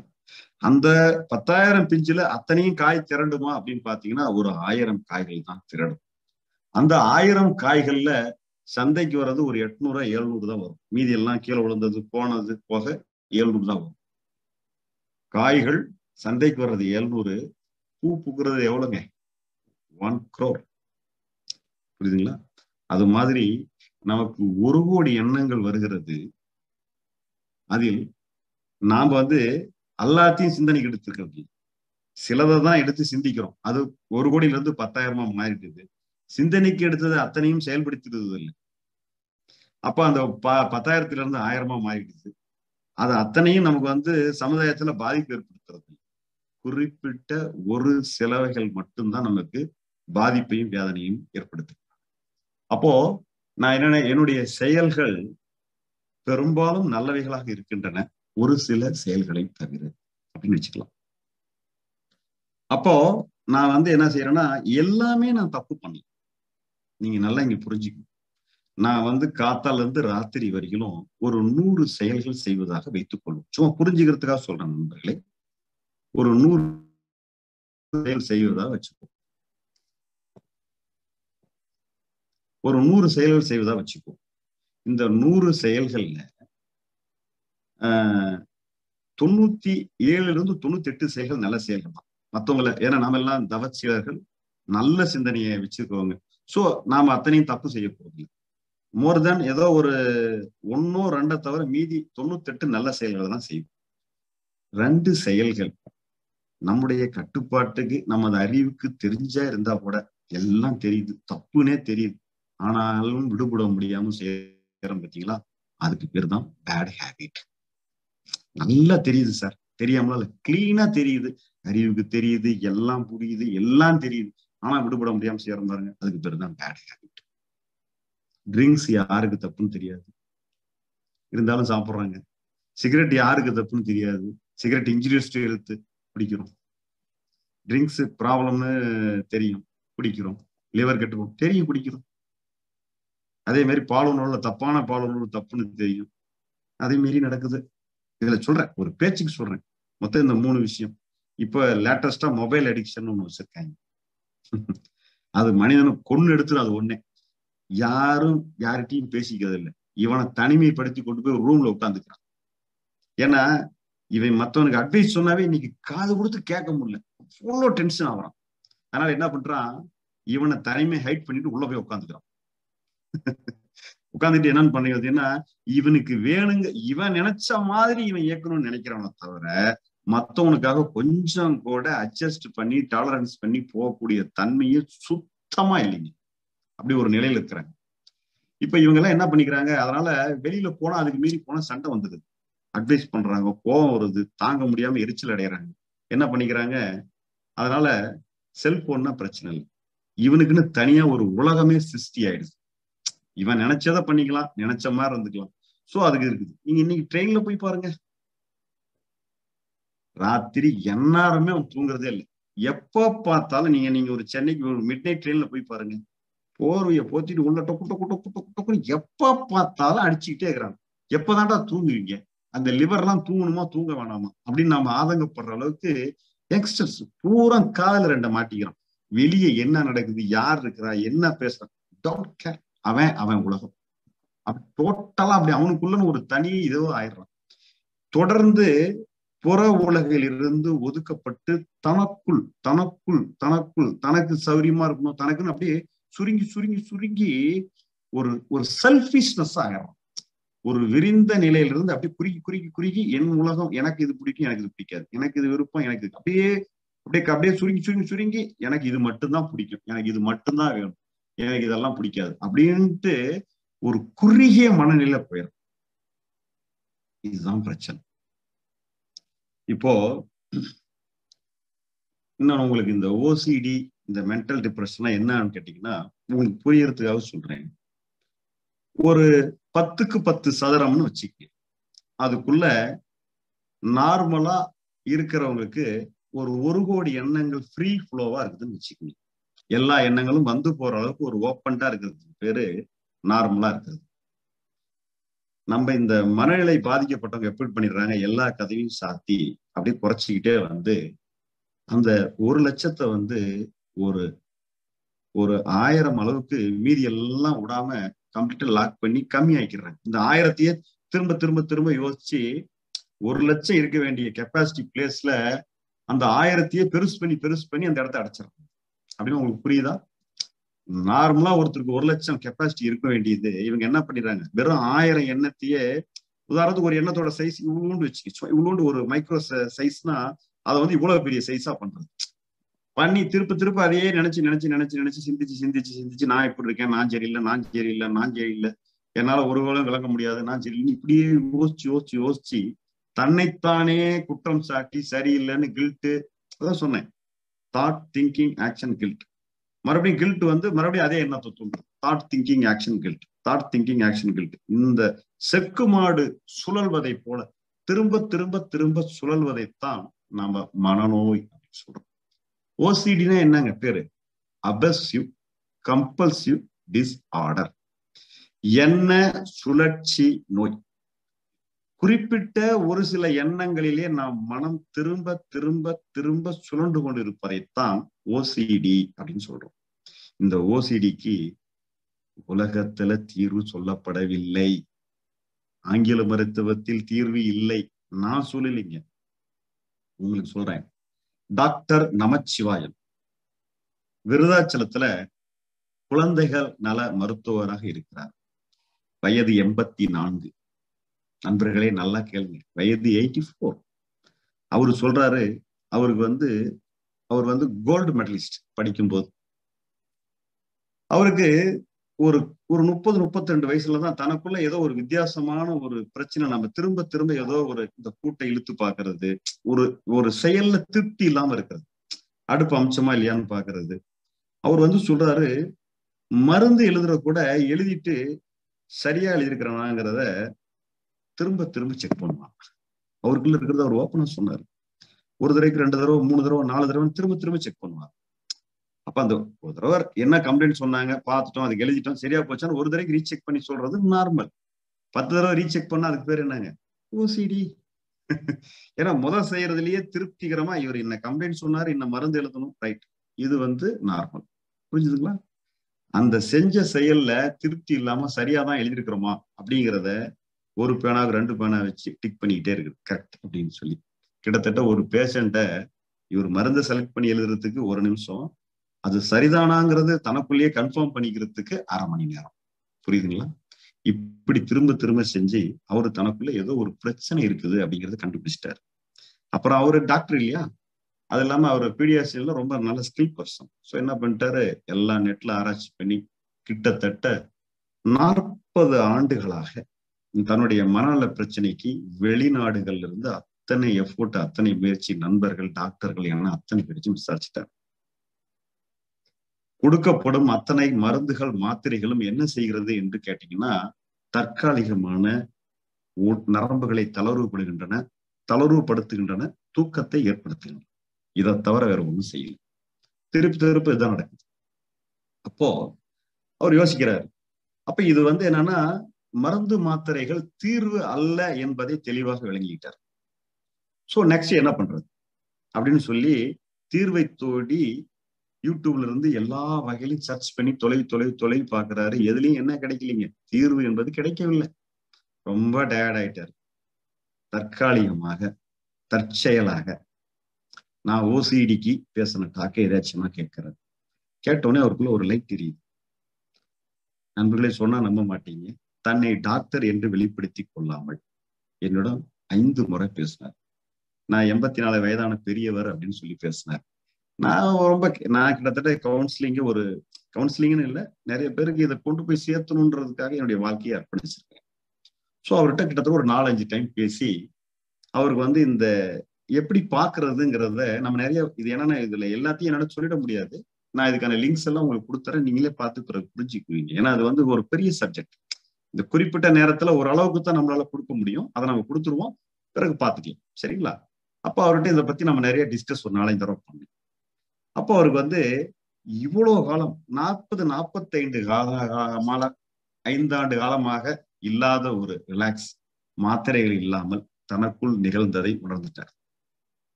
உணர்ந்த உடனே பகவத் பவனுக்கு காரில் வருகிறார். பகவத் ஐயா நானும் உட்கார்ந்துருக்கோம். வந்துட்டு சொல்றாரு, சரவணன் தானே அப்படின்னாரு. ஆமாங்க ஐயா அப்படின்னு. நான் தான் நமச்சிவாயம் டாக்டர் அப்படின்னாரு. சரிங்க, எனக்கு தெரியாது, இல்ல யாரும் தெரியாது. ஏன்னா அவர் வாட்ஸ்அப் கால்லாம் வரல, சும்மா வெறும் நார்மல் போன்ல பேசுறாங்க. ஸோ எனக்கு எதுவும் தெரியாது, ஒரு கிராமத்துக்கு பெருசுன்னு நான் நினைச்சுக்கிட்டேன். அப்போ நான் தான் டாக்டர் நமச்சிவாயம் அப்படின்னு. சரிங்க அப்படின்னு. நான் தான் அந்த ஓசிடிக்கு எல்லாம் பேசுனேன். ஆமா சொல்லுங்க. ஓ நீங்க தானே அது டாக்டர் சார், நீங்க சொல்லவே இல்லையா அப்படின்னு. இல்ல நான் சும்மா ஒரு இதா பேசி பார்க்கலாம்னு பேசி பார்த்தேன், ரொம்ப கிளாரிட்டியா சொன்னீங்க, வெரி ஹாப்பி, வெரி தேங்க்ஸ் அப்படின்னு கூப்பிட்டாரு. எனக்கு ரொம்ப உள்ளத்திலேயே சொல்றேன், ரொம்ப மகிழ்ச்சியா இருந்துச்சு. இதுக்கு மேல என்ன நீங்க செஞ்சிட முடியும்? அவர் சொல்லிட்டு போனாரு, ஓசிடிக்கு உலகத்திலே இதுவரையிலும் மருந்து கிடையாது. இந்த ஒரே ஒரு சொல்யூஷன் பகவத் ஐயா கொடுக்கும் ஞான புரிதல் மட்டுமே. நான் பெருமைக்காக சொல்லிக்கல. இன்னைக்கு ஓசிடியால பாதிக்கப்பட்டன எத்தனையோ பேரை மீட் எடுத்துருக்கிறோம். எல்லாத்துக்குமே ரெக்கார்ட் இருக்கு. உங்களுக்கு வீடியோ லிங்க்ஸ் எல்லாம் நான் அனுப்புறேன், அவங்களே பேசுவாங்க, நீங்க கேளுங்க.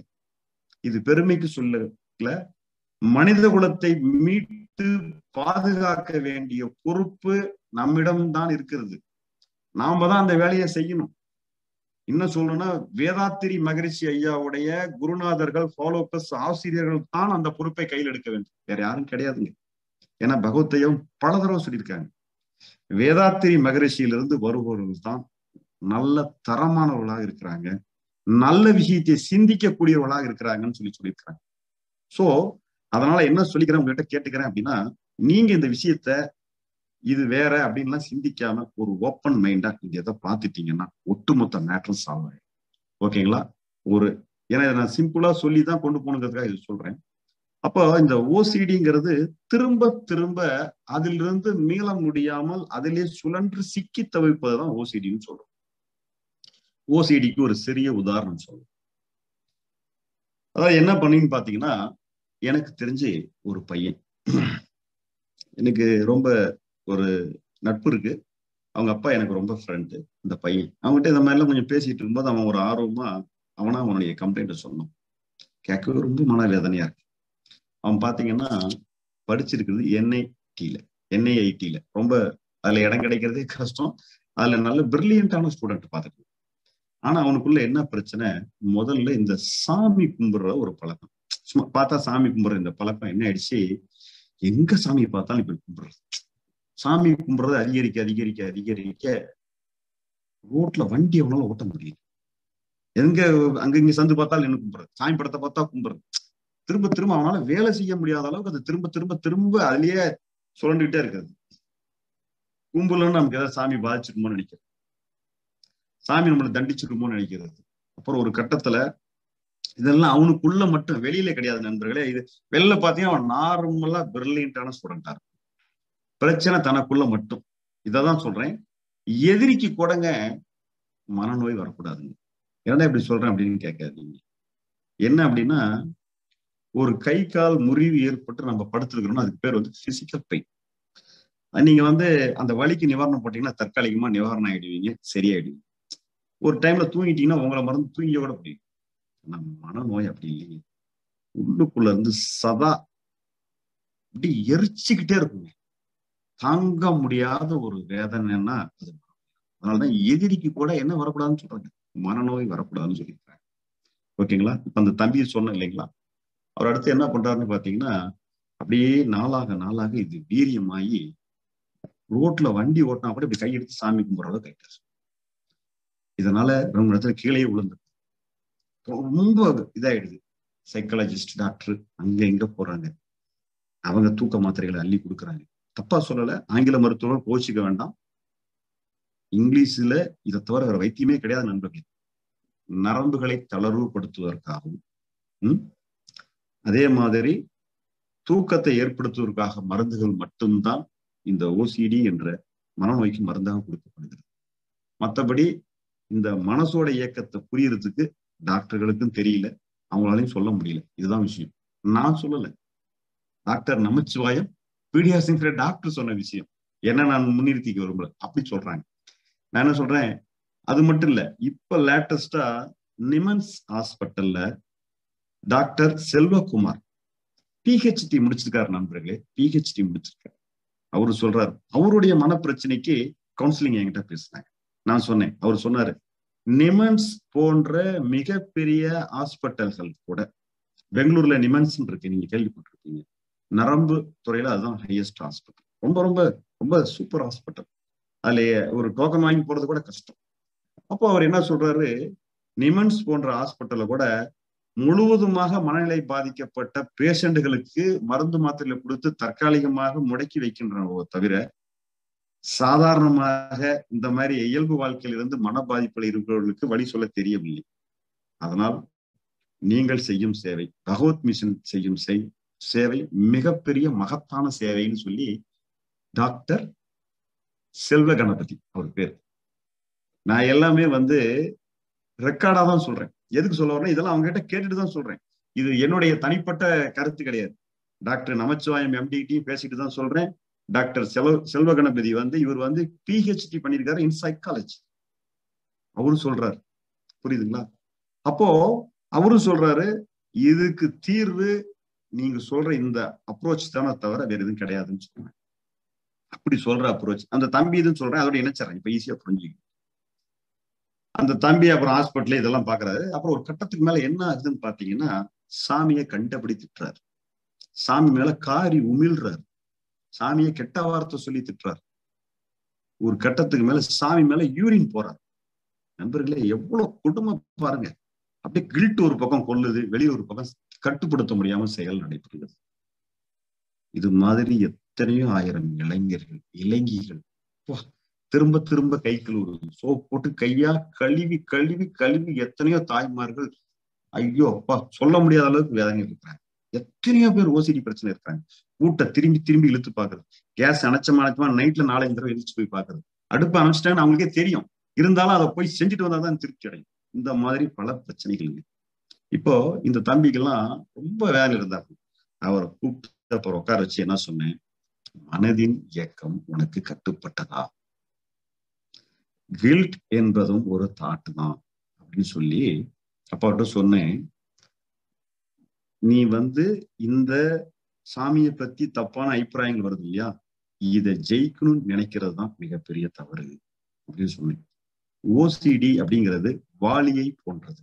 அது என்ன சார் வாலி அப்படின்னா, ராமாயணத்துல வாலின்னு ஒரு கேரக்டர். அதனுடைய பொருள் என்ன அப்படின்னு சொல்லி பாத்தீங்கன்னா, வாலி 100% சக்தி உடையவர். வாலியை எதிர்த்து யார் சண்டை போட வந்தாலும், இப்ப நான் தான் வாலின்னு வச்சுக்கோங்க, நீங்க என்னை எதிர்த்து சண்டை போட வரீங்கன்னா நான் 100% சக்தி உடையவன், நீங்க 100% சக்தி உடையவர் வச்சுக்கோங்க. ஓகேவா? இப்ப நான் என்ன சொல்றேன், வாலியாகிய என்னை எதிர்த்து நீங்கள் சண்டையிட வந்தீர்கள் எனில் உங்களுடைய சக்தி 100லிருந்து 50% என்கிட்ட வந்துருச்சு. வாலியாகிய என்னிடம் 100லிருந்து நான் 150% சக்தி மிக்கவனாக மாறிவிடுவேன், நீங்கள் 50% தான் இருப்பீங்க. ஒரு காலமும் என்னை எதிர்த்து உங்களால் நேரடியாக சண்டை போடவே முடியாது. புரியுதுங்களா? இதுதான் வாலி. ஓசிடி என்பது வாலியை போன்று. வாலியை நாம் நேருக்கு நேர் எதிர்த்து என்ன பண்ண முடியாதுங்க, ஒரு காலமும் ஜெயிக்க முடியாது. எதிர்த்தா நம்ம சக்தி 50% அங்க போயிடும், நாம ஃபெயில் ஆயிடுவோம், வாலி தான் ஜெயிப்பார், ஓசிடி தான் திரும்ப ஜெயிக்கும். புரியுதுங்களா? அப்ப வாலியை ஜெயிப்பதற்கு என்ன செய்யணும் அப்படிங்கிறது ஒரு பாயிண்ட். புதைச்சேற்றில் சிக்கிய மனநிலை அப்படின்னு சொல்லுவாங்க. அது என்னங்க புதைச்சேற்றில் சிக்கிய மனநிலை? நீங்க மெல்ல திறந்தது கதவுன்னு ஒரு படம் வரும், அதுல மோகன் அமலா நடிச்சிருப்பாங்க. அதுல அமலா புதைச்சேற்றில் சிக்கி அப்படியே அந்த ஒரு பாடல் கூட நீங்க அதுல நிறைய எல்லாரும் சந்திச்சிருப்பீங்க. அவங்க அப்படியே சேத்துல முழுகி புதைச்சேற்றில் சிக்கி உள்ள போவாங்க. அப்போ புதைச்சேற்று மனநிலையில் சிக்கிய மனநிலை என்ன அப்படின்னு கேட்டீங்கன்னா, புதைச்சேர்னா என்னன்னு கேட்டீங்கன்னா, கீழே பாட்டமே கீழே தட்டுப்படாம சேராது. ஒரு புதைக்குழி, சேற்றுக்குழின்னு வச்சுக்கோங்க. கீழே ஏதாவது பாறையோ ஒரு மண் மட்டமோ இருந்ததுன்னா நம்ம என்னன்னா காலை ஊனி நம்மளால நின்னுக்கலாம். ஓகேவா? எந்த கிரிப்பும் இல்லாம அது பாட்டுக்கு இறங்கிக்கிட்டே இருக்கும். அதுக்கு பேர் தான் புதைச்சேற்று. நீங்க புதைச்சேற்றுல ஒரு ஒரு பாதி இவ்வளவு இடுப்பளவுக்கு இறங்கிட்டீங்க, இறங்கிட்டோம். இப்போ நாம எப்படியாவது தப்பிக்கணும்னு சொல்லிட்டு கால் ஆட்டினீங்கன்னா என்ன ஆவீங்க? இருக்கிற நிலையோட இன்னும் கீழே இறங்குவீங்க. அப்ப என்ன செய்யணும்? புதைச்சேற்றுல சிக்கனவன் எதுவுமே செய்யக்கூடாது. வெளியில ஏதாவது வழி இருந்துச்சுன்னா ஒரு கம்போ குச்சோ யாராவது ஹெல்ப் பண்ணாடி அவங்கள கையை பிடிச்சி இழுத்துதான் மேல வர முடியுமோ தவிர, உள்ளுக்குள்ள கால் ஆட்டினானா இருக்கிற நிலையில என்ன போயிடுவாங்க, இன்னும் கீழே இறங்கி போயிடும். புரியுதுங்களா? இதுதான் பிரச்சனை. இப்ப நான் சொன்ன வாலியும் ஓசிடியை எடுத்து ஜெயிக்க முடியாதுங்கிறதுக்கு தான் இந்த புதைச்சேற்று மணலும் அதே ஓசிடி பிரச்சனையை தான் பிடிக்கும். புதைச்சேற்றுல தப்பிக்கணும்னு நினைச்சு ஒருத்தன் காலாட்டினானா என்ன நிலைதான், இதே மனநிலை தான். எண்ணத்துல இருந்து குடுகுடுன்னு தீவிரமா முயற்சி பண்ணானா இதுதான் எஃபெக்ட். சரி, அப்ப என்னதான் பண்றது? ஒருத்தனுக்கு இந்த மாதிரி எல்லாம் இருக்குதான் தம்பி சொன்ன இல்லையா, அப்போ அவர் என்ன செய்யணும் அப்படின்னு கேட்டீங்கன்னா, அவருக்கு தாட்டு, திங்கிங், ஆக்ஷன், கில்ட் அப்படின்னு சொன்னேன். Thought, thinking, action, guilt. தானா ஒரு எண்ணம் வருது, நானா எடுத்து சிந்திக்கிறேன், ஒரு செயல் செய்யறேன், அதற்கு பிறகு நல்ல விஷயத்தை பத்தி பிரச்சனையே கிடையாது, அதை விட்டுருவோம். கில்ட் ஏற்படுற கெட்ட எண்ணத்தை பத்தி மட்டும், கெட்ட தப்பான விஷயங்களை பத்தி சிந்திப்போம். சரியா? அதான பிரச்சனை, அதான மனநோய். ஓகேவா? இப்ப அதுக்கு என்ன பண்ண சொல்லியிருக்கிறேன் அப்படின்னா, இப்ப எண்ணம்ங்கிறது அன்கான்சியஸா வர்ற மாதிரி, கில்ட்டுங்கிறது அன்கான்சியஸா வர்ற மாதிரி, இந்த திங்கிங்கும் ஆக்ஷனையுமே இந்த டோட்டலா இருக்கிற இந்த ஓசிடிங்கிறதையே ஒரு தாட் அப்படின்னு கன்வெர்ட் பண்ணிருக்கேன் அப்படின்ட்டு. உங்க அறிவுக்கு தெரிஞ்சு நடந்தாலும் சரி, எப்படி நடந்தாலும் சரி, டோட்டலா அதுக்கு ஃப்ரீடம் கொடுத்துருங்க அப்படின்னு. நீங்க சாமியை கண்டபடி திட்டினாலும் அதுக்கு முழு சுதந்திரம் கொடுத்துருங்க. சாமி மேல யூரினே போனாலும் அதுக்கு சுதந்திரம் கொடுத்துருங்க. இதுக்காக உங்களை சரியில்லை நீங்க வருத்தப்பட வேண்டிய அவசியம் கிடையாது அப்படின்னு சொன்னேன். முழு சுதந்திரம் கொடுத்துருங்க. இது எல்லாமே உங்களை மீறி நடைபெறக்கூடிய இயக்கம் என்று அதற்கு முழு அனுமதி அளித்து விடுங்கள் அப்படின்னு சொல்லிட்டேன். அந்த தம்பி என்ன பண்ணாரு சொன்னா நம்ப மாட்டீங்க நண்பர்களே. அவருக்கு மிகப்பெரிய பிரச்சனை என்னன்னு கேட்டீங்கன்னா குற்ற உணர்ச்சி. சாமியை நாம மேல காரி உமிழ்றோம், சாமியை கெட்ட கெட்ட வார்த்தையா சொல்லி திட்டுறோம். இந்த வார்த்தையெல்லாம் உங்களுக்கு சொல்றதுக்கே எனக்கு அருவருப்பா இருக்கு. அவ்வளவு அளவுக்கு மோசமான ஒரு வார்த்தை. சாமி மேல நம்மளுடைய ஈவின சிந்துறோம். இதுக்கு மேல அருவருப்பு சொல்ல முடியாது. அப்படிப்பட்ட ஒரு நிலைன்னு வச்சிருக்கேன். இப்ப இவருக்கு என்ன சொல்றேன், இந்த செயல்கள்னால அவளுக்கு குற்ற உணர்ச்சி கொன்னு கொன்னு கொன்னு எடுக்குது அவரை. நான் என்ன சொல்லிட்டேன், அதுக்கெல்லாம் முழு சுதந்திரம் விட்டுறப்பா, அதுவா நடந்து அதுவா சரியாகும், நமக்கு அதுல எந்த வேலையும் இல்லை, புரிஞ்சுதா அப்படின்னு விட்டுரு அப்படின்ட்டு. அப்போ அவர் என்ன, அவருக்கு முழு சுதந்திரம் கொடுக்கறது எப்படிங்கிறத நம்ம சொல்லித்தரோம். ஏன்னா மனதின் இயக்கம் நம்ம கட்டுப்பட்டு கிடையாது. அதனால இங்க இந்த ஒட்டுமொத்த எண்ணம், சிந்தனை, செயல், கில்ட் வரலுமே டோட்டலா ஒரு தாட்டா பாரு அப்படின்னு நம்ம சொல்லி கொடுத்துட்டோம். சோ அவர் என்ன, அது வரையிலும் குற்ற உணர்ச்சியினால ரொம்ப பீடிக்கப்பட்டிருந்தவர் நம்முடைய முயற்சி இல்லாமல் நம் மனமே தானாக இப்படி செயல்பட்டு கொண்டிருக்கிறது அப்படிங்கிறது புரிஞ்சுக்கிட்டார். புரிஞ்சுக்கிட்ட உடனே நீங்க இந்த குற்ற உணர்ச்சி தான் நண்பர்களே ஆணி வேறான சமாச்சாரம் இந்த ஓசிடிங்கிறதுக்கும் சரி, பேட் ஹேபிட்டுக்கும் சரி. அது என்ன ஆணி வேறான சமாச்சாரம் அப்படின்னு கேட்டீங்கன்னா, ஒரு மரம் இருக்குன்னு வச்சுக்கோங்க, பெரிய ஒரு அரச மரம், 120 ஆண்டுகளாக வாழ்ந்த மிகப்பெரிய அரச மரம். ஆனா எவ்வளவு பெரிய ராட்சச சைஸ் இருக்குன்னு வச்சுக்கோங்க.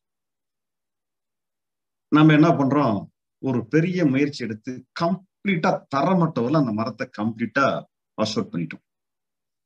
மரம் இறந்து விடுமா? நிச்சயமா தலைச்சிடும்.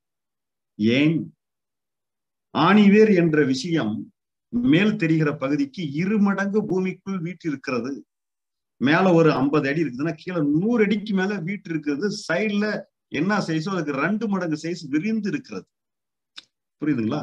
அப்படி விரிஞ்சு இருக்குது அந்த வேர். சல்லி வேர், ஆணி வேர், நிறைய விரிஞ்சிருக்கு. எதை கட் பண்ணா மரம் கம்ப்ளீட்டா முடியும் அப்படின்னா உங்களுக்கே தெரியும், ஆணி வேரை கட் பண்ணும். நாம மேல இருக்கிற மரத்தை வெட்டணுமா? தேவையில்லை நண்பர்களே. மரத்தை முழுமையா அழிக்கிறதுக்கு நாம் என்ன செய்ய வேண்டும்? ரொம்ப எல்லாம் கஷ்டப்பட வேண்டாம். நேரா மரத்துக்கு கீழே ஒரு 5 அடி பள்ளம் தோண்டி ஆணி வேர்னு ஒரு விஷயம், அதை மட்டும் கம்ப்ளீட்டா ஒரு பிளேடு போட்டு, இதை மிஷின் வைக்கிறதுக்கு ஒரு பிளேடு இருக்குது, அது சல்லுன்னு ஒரு எட்டு அறுத்துட்டு விட்டுட்டீங்க அப்படின்னா மேல அந்த கிளையா இருக்க தேவையில்லை, இந்த கிளையா இருக்க தேவையில்லை, எதுவும் பண்ண தேவையில்லை. மரம் தன்னால் பட்டு போய்விடும். என்ன சார் நீங்களே இவ்வளவு மரம் வளர்க்குறீங்க, மரத்தை வெட்டுறதை பத்தி இப்படி பேசுறீங்களேன்னு உங்க ஆதங்கம் புரியுது. தயவு செய்து இந்த உதாரணத்தை ஓசிடிக்கு பொறுத்து பாருங்க. ஓசிடி என்ற மரம் வெளியே விஸ்வரூபமாக விரிந்து இருக்கிறது. அதற்கான ஆணி வேர் தான் கில்ட் என்று கொள்ளக்கூடிய குற்ற உணர்ச்சி. அந்த குற்ற உணர்ச்சியிலிருந்து நம்ம விடுதலை அடைஞ்சிட்டோம் அப்படின்னா மரம் தன்னால பட்டு போகும். இன்னும் உங்களுக்கு எளிமையா புரிஞ்சுக்கிட்டு சொல்றேன். ஒரு மாட்டு வண்டி இருக்குன்னு வச்சுங்க, அதுல அச்சாணின்னு ஒரு பொருள் இருக்கு. அந்த அச்சாணிக்கு பேரு தான் கில்ட் என்கின்ற குற்ற உணர்ச்சி.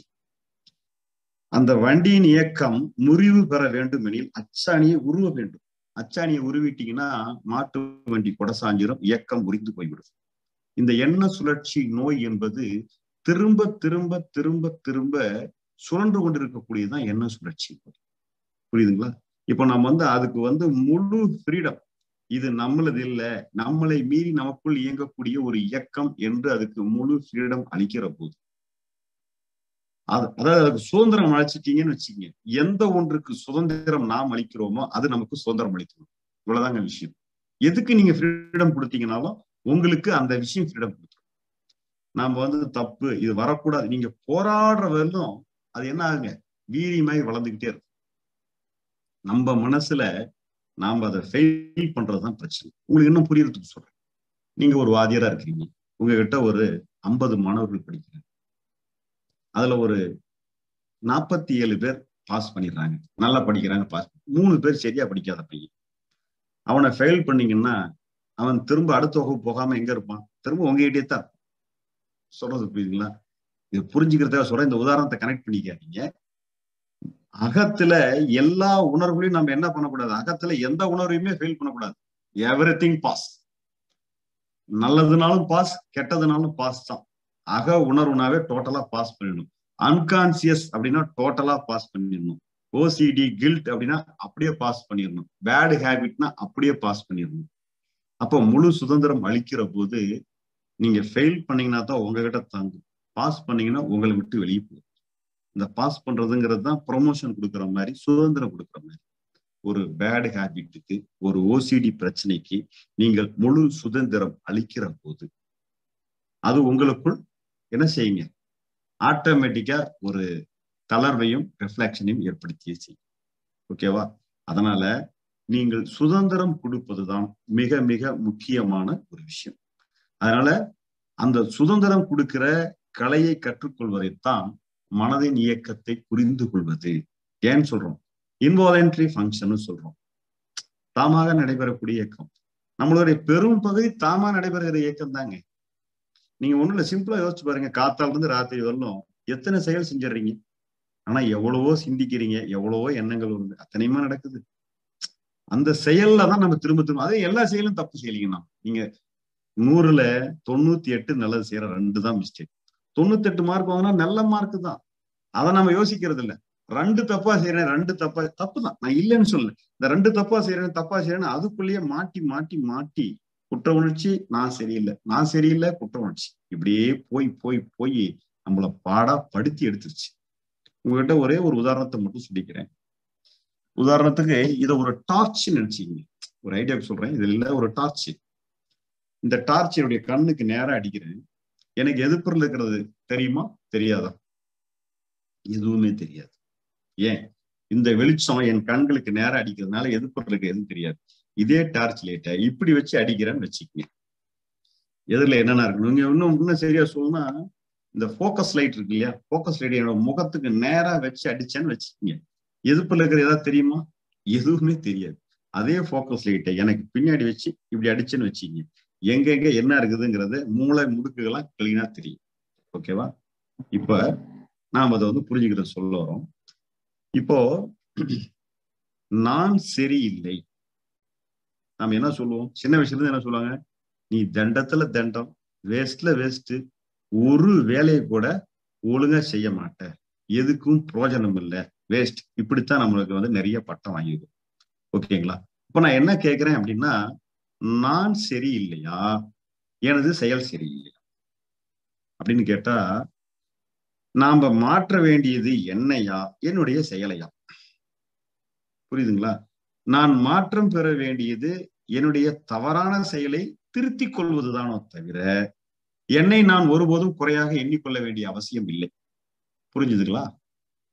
நான் மாற்றம் செய்ய வேண்டிய என்னுடைய செயல் மாற்றம் தான் ஒரிஜினலான மாற்றம். செய்வன திருந்த செய், இதுதான் சரியான செயல். செயல்ல ஒரு நேர்த்தி ஒழுக்கம் தான் கரெக்டான செயல். செய்வன திருந்த செய், அதான் சொல்லுவாங்க, மலையளவு பேச்சை விட கடுகளவு செயல் சிறந்தது. பிரார்த்தனை செய்யும் உதடுகளை விட உதவும் கரங்கள் உயர்ந்தது. அதை என்ன சொல்றாங்க? பிசிக்கல் ஆக்ஷன் தான் இருக்கலையே பெஸ்ட் ஒன் அப்படிங்கிறாங்க. ஏன்னா இது கர்ம பூமி. ஓகேவா? அதனால இங்க கர்மாவுக்கு தான் முக்கியம்.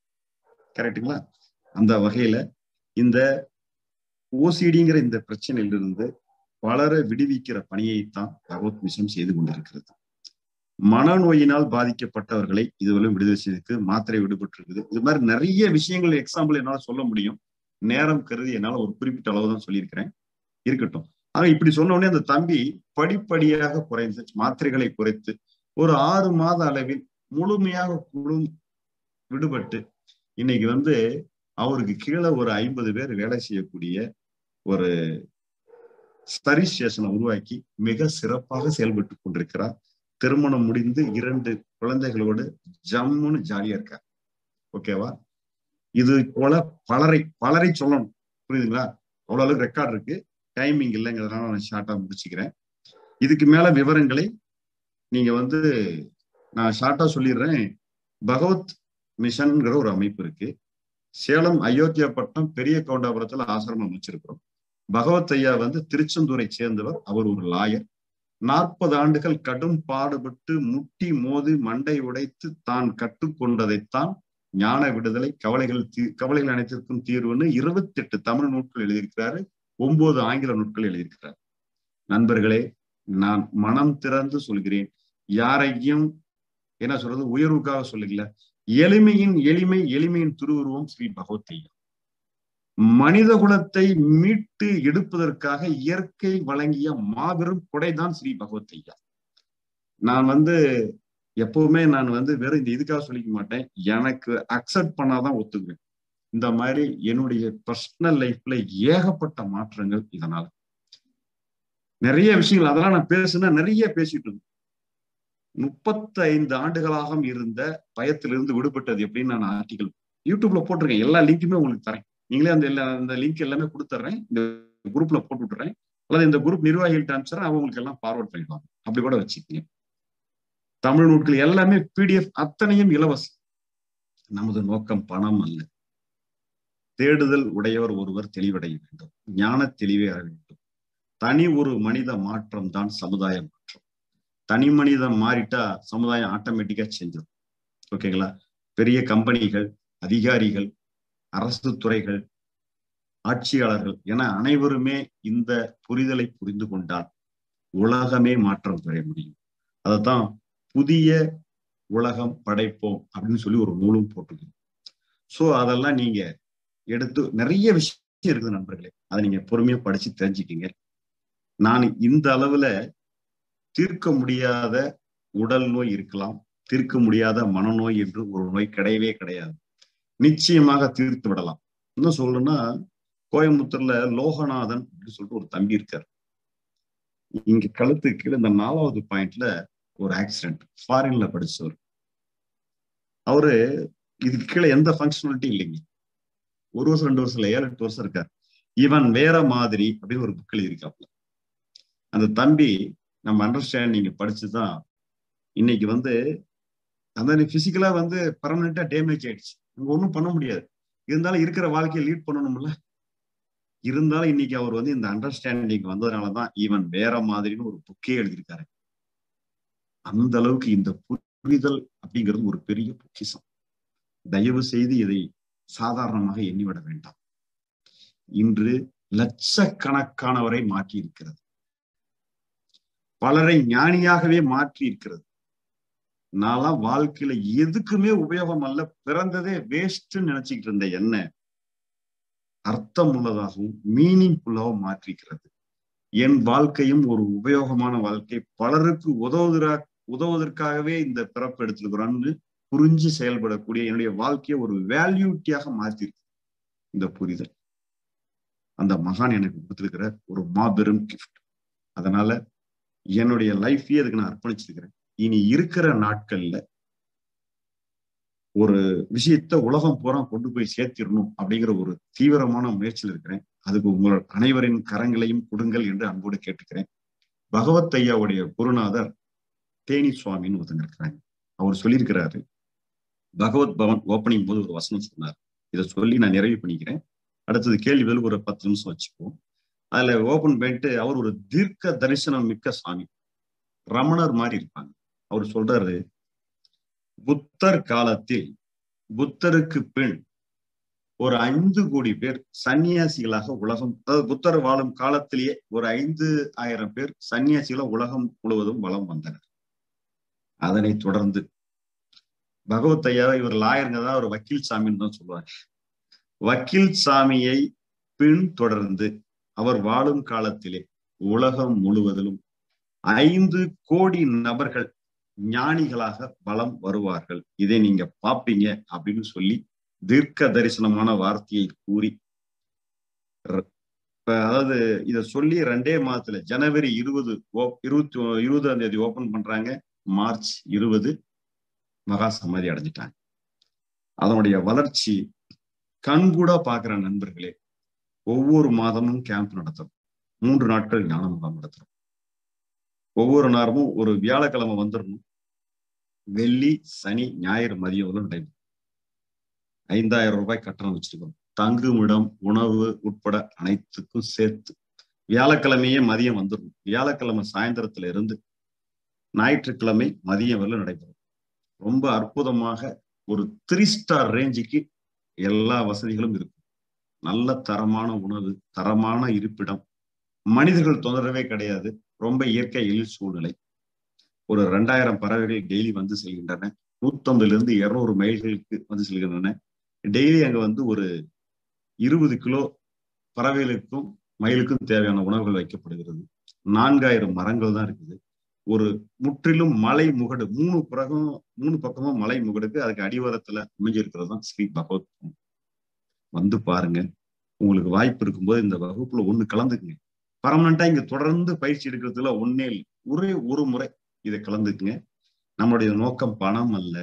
இந்த புரிதலை சக மனிதன் புரிந்து கொள்ள வேண்டும் என்கின்ற ஒரு பேர் அன்பு மட்டுமே இருக்கிறது என்று கூறிக்கொண்டு, ஏன்னா நான் ரொம்ப நேரம் எடுத்துருவேன். நான் இன்னும் நிறைய பேசணும்னு நினைச்சுக்கிட்டு இருந்தேன். இருந்தாலும் நேரம் கருதி 8:20 ஆக போகுது. அதனால என்னுடைய உரையை நான் நிறைவு செய்து கொள்கிறேன். இது சம்பந்தமா நீங்க என்னுடைய நம்பர் கூட எடுத்துக்கலாம். 9994205880. இந்த ஐடி கொடுத்தாங்க இல்லையா, அதுல என்னுடைய நம்பர் போட்டிருக்கு. நீங்க வந்து sribagavath.org அப்படின்னு வெப்சைட் போய் பார்க்கலாம். இன்னொன்னு வந்து ஸ்ரீ பகவத் பாத் அப்படின்னு யூடியூப் சேனல் ஆரம்பிச்சிருக்கிறோம். கிட்டத்தட்ட நான் என்னுடைய தொழிலையெல்லாம் புறக்கணித்துட்டு இப்போ முழு நேரமா இந்த வேலையை கையில் எடுத்துக்கிறேன். ஒரு 3-4 மாதத்துல கிட்டத்தட்ட ஒரு 12,000 பேர் இந்த சப்ஸ்கிரைபரை 27,000 பேரா மாத்திட்டோம். மாத்தல அந்த அளவுக்கு ஃபோர்ஸா அதுக்கு வேலை செஞ்சிருக்கிறோம். பகவத் ஐயா வந்து அண்மையில என்கிட்ட கேட்டுக்கிட்டாங்க. நானும் ஐயா மட்டும் தனிமையா ஒரு தடவை திருநெல்வேலிக்கு டிராவல் பண்ணும்போது சொன்னாங்க, புத்தருக்கு பிறகு நாம தான் இந்த விஷயத்தை கையில் எடுத்துக்கிறோம். ஸோ நீங்களே இது கொஞ்சம் கூட இணைஞ்சு செஞ்சீங்கன்னா சிறப்பா செய்யலாம். அன்னைக்கே முடிவெடுத்து முழு நேரம் இந்த பணியை செய்வதாக எனது தொழிலெல்லாம் கூட 2ஆம் பட்சமா தள்ளி வச்சுட்டு இந்த வேலையை கையில் எடுத்திருக்கிறேன். அடிக்கடி சொல்லுவாங்க, நாம் வந்திருக்கிறது புதிய சமுதாயத்தை, புதிய சரித்திரத்தை படைக்க அப்படின்னு இருக்காங்க. அதனால உங்களை எல்லாத்தையும் வேதாத்திரி மகரிஷி ஐயா தான் அந்த சிந்தனையோட இருந்தாங்க. Open mind. நீங்க எல்லாரும் வந்து கை கூறுங்கள். என்னை பொறுத்த மட்டும் வேதாத்திரி மகரிஷி ஐயாவின் மறு உருவ வெளிப்பாடுதான் பகவத் ஐயா என்று நான் பார்க்கிறேன். மனோகரன் ஐயா இருக்கிறாங்க, உங்களுக்கு எல்லாம் தெரியும். அவ்வளவு கிளாரிட்டியா சும்மா கிறிஸ்டல் கிளியரா தட்டுறாங்க. ஒவ்வொரு வகுப்பிலும் வந்து எத்தனை பேருக்கு எனக்கு வந்து வேதாத்திரி மகரிஷிக்கும் பகவத் ஐயாவுக்கும் பாலமாக இருப்பவர் மனோகரன் ஐயான்னு சொல்லி இந்த இடத்துல கிளம்பிட்டு இருக்காங்க. அருணன் ஐயா இருக்காங்க, இந்த தடவை கேம்ப்ல வந்திருக்காங்க. அவ்வளவு அற்புதமா. நண்பர்களே, என்ன கேட்டீங்கன்னா வேதாத்திரி மகரிஷியில் தரமானவர்களால் தான் இந்த பகவத் ஐயாவுடைய இந்த உண்மையை எளிமையாக விளங்கிக் கொள்ள முடியும். அதனால உங்ககிட்ட வேண்டி விரும்பி கேட்டுக்கிறேன், நீங்க வர முடிஞ்சவங்க வாங்க. இல்லைன்னா அந்த யூடியூப்ல சப்ஸ்கிரைப் பண்ணிக்கிங்க. எல்லா வீடியோஸும் ஃப்ரீ தான், புக்ஸும் ஃப்ரீ தான், வெப்சைட்ல ஃப்ரீ தான். நீங்க எதுனாலும் வாட்ஸ்அப்ல எங்களுக்கு கேட்டீங்கன்னா எல்லாமே ஃப்ரீ. குரூப்ல ஷேர் பண்ணிக்கிறோம். டெய்லி ஒரு கருத்து வரும், ஜென் கதை வரும், கொஸ்டின் ஆன்சர்ஸ் நான் எழுதிட்டு இருக்கிறேன். பல்வேறு விஷயங்கள் ஆரோக்கியமா மன பிரச்சனையிலிருந்து நிரந்தரமாக விடுபடுவதற்கான முழு முயற்சியை கையில் எடுத்துக்கிறோம். பல டாக்டர்ஸ், நல்ல இதயங்கள் அத்தனை பேருடைய முழு முயற்சியினாலும் உதவினாலும் சிறப்பாக நடைபெற்றுக் கொண்டிருக்கிறது. அதனால இந்த அளவில் நான் எனது கருத்துக்களை அனைத்தையும் கூறி இந்த ஒரு அரிய வாய்ப்பை எனக்கு வழங்கிய இறை சாதனை மார்க்கத்திற்கு அடியேன் மீண்டும் ஒரு முறை சிறந்த நன்றிகளை தெரிவித்துக் கொண்டு எனது உரையை நிறைவு செய்கிறேன். அம்மா வணக்கம். வாழ்க வளமுடன் ஐயா. வாழ்க வளமுடன். மகிழ்ச்சிங்க, மிக்க மகிழ்ச்சி. நண்பர்களே, இவ்வளவு நீண்ட உரை இது வரைக்கும் நாம கேட்டதில்லை. நாங்க 1 மணி நேரம் பேசுவாங்க, அப்புறம் 1/2 மணி நேரம் கேள்வி பதில் இருக்கும். இப்ப இன்னைக்கு ஐயா என்னால குறுக்களை நிறுத்த முடியலையா? உண்மைதான். இல்ல அது ஒண்ணும் மன்னிப்புக்கெல்லாம் ஒண்ணு இல்லைங்கய்யா. அவ்வளவு நேரம் அன்பர்களும் அத்தனை பேரும் கட்டுண்டு இருக்கிறதுக்கு காரணம் நீங்க பேசின அந்த உரைதான். ஒரு மிக நீண்ட நேரம் நான் நேரடியா உணர்ந்ததுதான் சொன்ன தவிர எதுவும் எக்ஸ்ட்ராவோ உயர உணர்ச்சிக்காக எதுவுமே பேசலைங்க ஐயா. எல்லாமே என்னுடைய சொந்த அடி வாங்குதல், சொந்த உள்வாங்குதல். நான் அடிச்சு உதறி தெளிஞ்சுக்கிட்டதான் சொல்றேங்க எல்லாமே. உண்மை. நாங்க எல்லாருமே புரிந்து கொள்ளக்கூடிய அளவுல தாங்க இருந்தது. மிக்க மகிழ்ச்சி, ரொம்ப சந்தோஷம் ஐயா. வெரி கிளியரா. ஆக்சுவலா இந்த உரை வந்து இது என்ன இப்படி சொல்றேன்னு தப்பா எடுத்துக்க வேண்டாம். பகவத் ஐயா அவர்கள் வந்திருந்தா கூட இந்த ஒரு புரிதல் எங்களுக்கு, இந்த மனவளக்கலையோட சேர்ந்த ஒரு புரிதல் தெரிஞ்சிருக்குமாங்கிறது எனக்கு தெரியல. அந்த அளவுக்கு ஒரு நல்ல ஒரு கிளாரிட்டியா என்ன விஷயம் அப்படிங்கிறதையும் மகரிஷி அவர்களோட கம்பேர் பண்ணியும் நீங்க சொன்ன விதம் வந்து ரொம்ப ரொம்ப அற்புதமா இருந்தது. நிச்சயமா எல்லாருமே அந்த பயிற்சியை எடுத்துக்கணும் அப்படிங்கிறதுல ஆர்வமா இருக்குங்க ஐயா. கண்டிப்பா கலந்துக்குவோம் அப்படிங்கிறத. இன்னொரு ரிக்வெஸ்ட் கூட சொல்றேங்க ஐயா, அன்போட கேட்டுக்கிறேன். நீங்க இங்க வரணும்னு கூட இல்லை, உங்க ஊர்லயே கூட நீங்க ஒரு கெட்ட உதவி பண்ணி பேசிட்டீங்கன்னா கூட ஜீவமணி, நானு, பகவத் ஐயா வரோம். எந்த எதுவுமே வேண்டாம், உங்களுக்கு எல்லாம் எங்களுடைய நாங்க பெற்ற விஷயத்த ஐயாவை வச்சு நம்ம சொல்லிட்டோம் அப்படின்னா எல்லாரையும் இந்த செகண்டே ஞானி ஆக்கிடலாம். நாங்க தயாரா இருக்கிறோம், எங்களை பயன்படுத்திக்கங்கன்னு சொல்லிட்டு மீண்டும் ஒரு முறை கேட்டுக்கிறேன் ஐயா. லைஃப்ல வந்ததே இதுக்குதான் ஐயா, இதை கண்டிப்பா நிறைவா செஞ்சுட்டு போகணுங்கிறது தான் எங்களுடைய விருப்பம். தயவு செய்து, ஏன்னா அவரு ஒரு பெரிய மிகப்பெரிய எளிமையான மகான், ஓகேங்களா? அவருக்கு எந்த நோக்கமும் கிடையாது, இது எப்படியாச்சும் கொண்டு போய் சகிக்க முடியாத ஒரு எளிமையான பர்சனிங்க அவர் நம்ம பயன்படுத்திக்கலாம் அப்படின்னு சொல்லி உங்ககிட்ட கேட்டுக்கிறேன். கண்டினியூ பண்ணுங்க. மகிழ்ச்சி மகிழ்ச்சி நண்பர்களே. இப்ப நாம் அங்க போக வேண்டியது கூட இல்லை ஐயா, அடுத்த ஆப்ஷன் சொல்லிட்டாங்க. நம்ம இருக்கிற இடத்திற்கே தேடி, எப்படி ஜூமம் நம்ம இல்லத்துக்கு வந்தது அது மாதிரி மகான்களும் நம்ம இல்லத்துக்கே வர்றாங்க. அந்த அளவிற்கு நாம் நிச்சயமா அதுக்கும் ஏற்பாடு செய்யணும், நிச்சயமா அதையும் பண்ணுவோம். அந்த அளவிற்கு ஒரு மிக தெளிவான ஒரு ஞான உரை, அது இன்றைய காலத்தில் இருக்கக்கூடிய மிகப்பெரிய பிரச்சனை, அதை வந்து இந்த அளவுக்கு தெளிவா ஐயா அவங்க விளக்கி சொல்லியிருப்பாங்க. நிச்சயமா நாம் அதை உணர்ந்து அந்த நிலையை அடையறக்கு முயற்சிப்போம் என்று கூறி இப்ப ஐயா அவங்களை நம்ம வாழ்த்திடுவோம். எல்லாரும் தியான நிலைக்கு வந்துருங்க.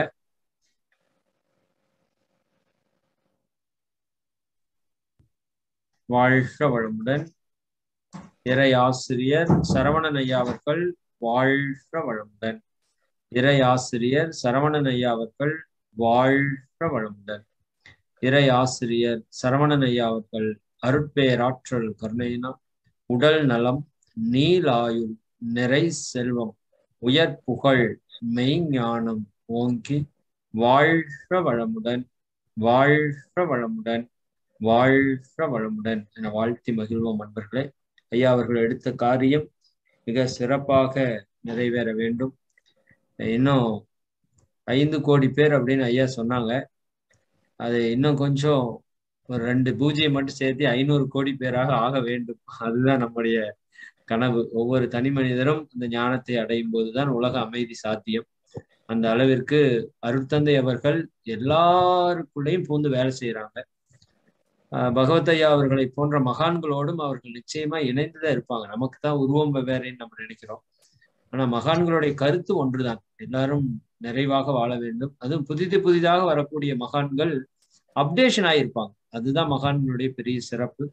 அந்த விதத்திலே இப்போது நம்மோடு இருக்கக்கூடிய ஒரு மிகச்சிறந்த ஞானியாகிய ஐயா அவர்களை நாம் நிச்சயமாக பற்றி கொள்ள வேண்டும். அந்த விதத்துல இதுல முரண்பட்ட கருத்து ஒரே ஒரு சின்ன விஷயம் சொல்லிக்கிறேங்க. சொல்லுங்க. நம்ம வேதாத்திரி மகிழ்ச்சி எல்லாரும் வந்தார், உள்ள வந்தாரு, நாம படிச்சிருக்கிறோம். அதை போலவே மகரிஷி ஐயா நம் அனைவருக்குள்ளேயும் இருந்து இந்த நல்ல விஷயத்தை, உலக சமாதானத்தை கொண்டு செல்வதற்காக தேர்ந்தெடுக்கப்பட்டிருக்கிற ஒரு மார்க்கம்தான், ஒரு வழிதான் பகவத் மிஷன், பகவத் ஐயா என்று அதன் வழித்தொடரலாகிய நாம் அனைவரும் என்று கூறிக்கொள்கிற இடத்துல இந்த இடத்துல ரொம்ப கடமைப்பட்டிருக்கிறீங்க. உண்மை உண்மை சத்தியங்கய்யா. நாங்க எல்லாருமே எங்களோட செயல்பாடுகளே பாத்தீங்கன்னா நாங்க செய்யறது மாதிரியே எதுவுமே இல்லை. எல்லாமே இயற்கையும் குருவும் இணைந்து ஒரு செயலை செய்து கொண்டிருக்காங்க. ஏன்னா நேற்றுக்கு உங்ககிட்ட மத்தியானம் கேட்டோம், நீங்க உடனே ஓகே சொன்னீங்க, உடனே அது ப்ராசஸ் ஆகி இன்னைக்கு வெளிப்பட்டிருக்கு. அப்படின்னா இது நம்ம கையில ஒண்ணுமே இல்லை, எல்லாமே இறை குருவினுடைய செயல். மிக சிறப்பாக நடைபெறுங்கய்யா. நிச்சயமாக அந்த உணர்வை அனைவரும் பெறுவோம் என்று கூறி, இப்ப அன்பர்களே சில முக்கிய அறிவிப்புகள் மட்டும். நாளை ஞாயிற்றுக்கிழமை பௌர்ணமி தினமும் கூட நம்ம காலையிலிருந்து ஒரு 4 வேளை தியானங்கள் நிச்சயமாக பஞ்சபூத நவர்தவம் எல்லாமே நடைபெறும். அதுக்கான ஷெடியூல் எல்லாம் வாட்ஸ்அப்ல போட்டிருக்கோம், நீங்க பார்த்து அதை பயன்படுத்தி கொள்ளலாம். அதே போல நாளை மாணவர்களுக்கான சிறப்பு பயிற்சி 10:30 மணி முதல் 11:30 மணி வரையும். 12 மணிக்கு துரியாதீத தவம் நம்ம எப்பொழுதுமே பௌர்ணமி அன்னைக்கு செய்யறோம். ஒரு அரை மணி நேரம் தியானம் இருக்கும். அதற்கு அப்புறம் மாணவர்களுக்கான சிந்தனை அரை மணி நேரம் இருக்கும், அதை நீங்க பயன்படுத்தி கொள்ளலாம்.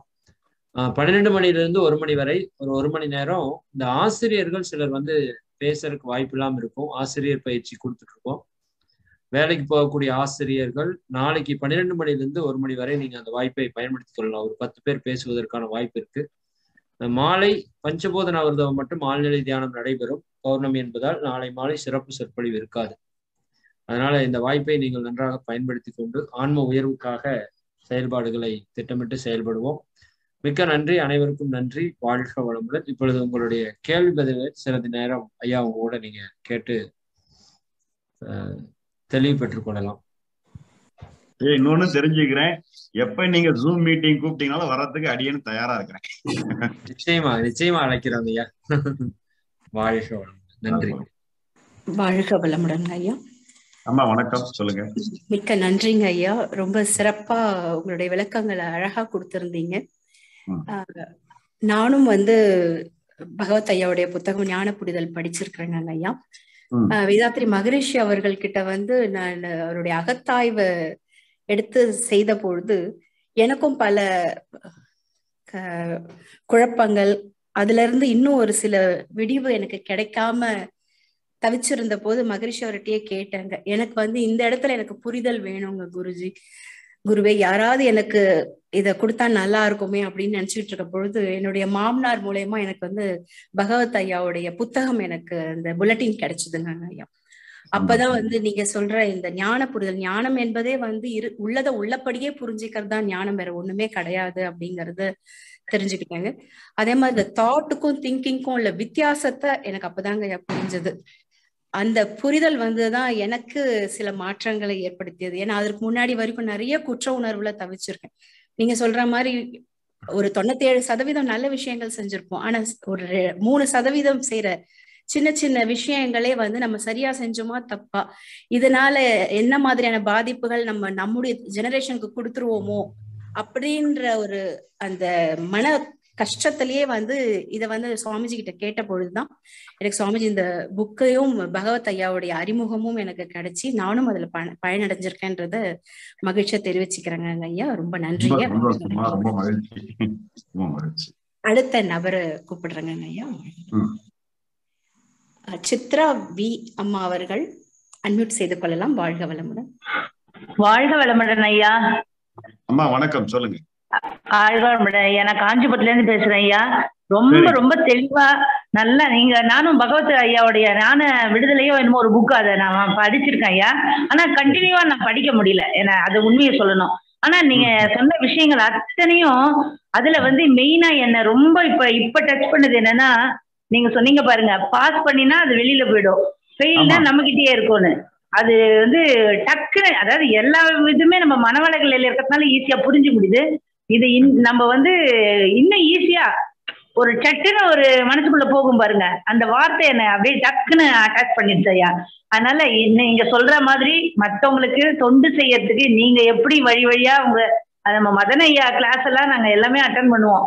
அவரு செய்யற தொண்டுல நானும் ஒத்தியா இருக்கேன்னு நினைக்கிறேன். இப்ப நீங்க பேசினதுல இருந்து உங்க தொண்டுல என்னையும் ஒத்தியா சேர்த்துக்கோங்க ஐயா.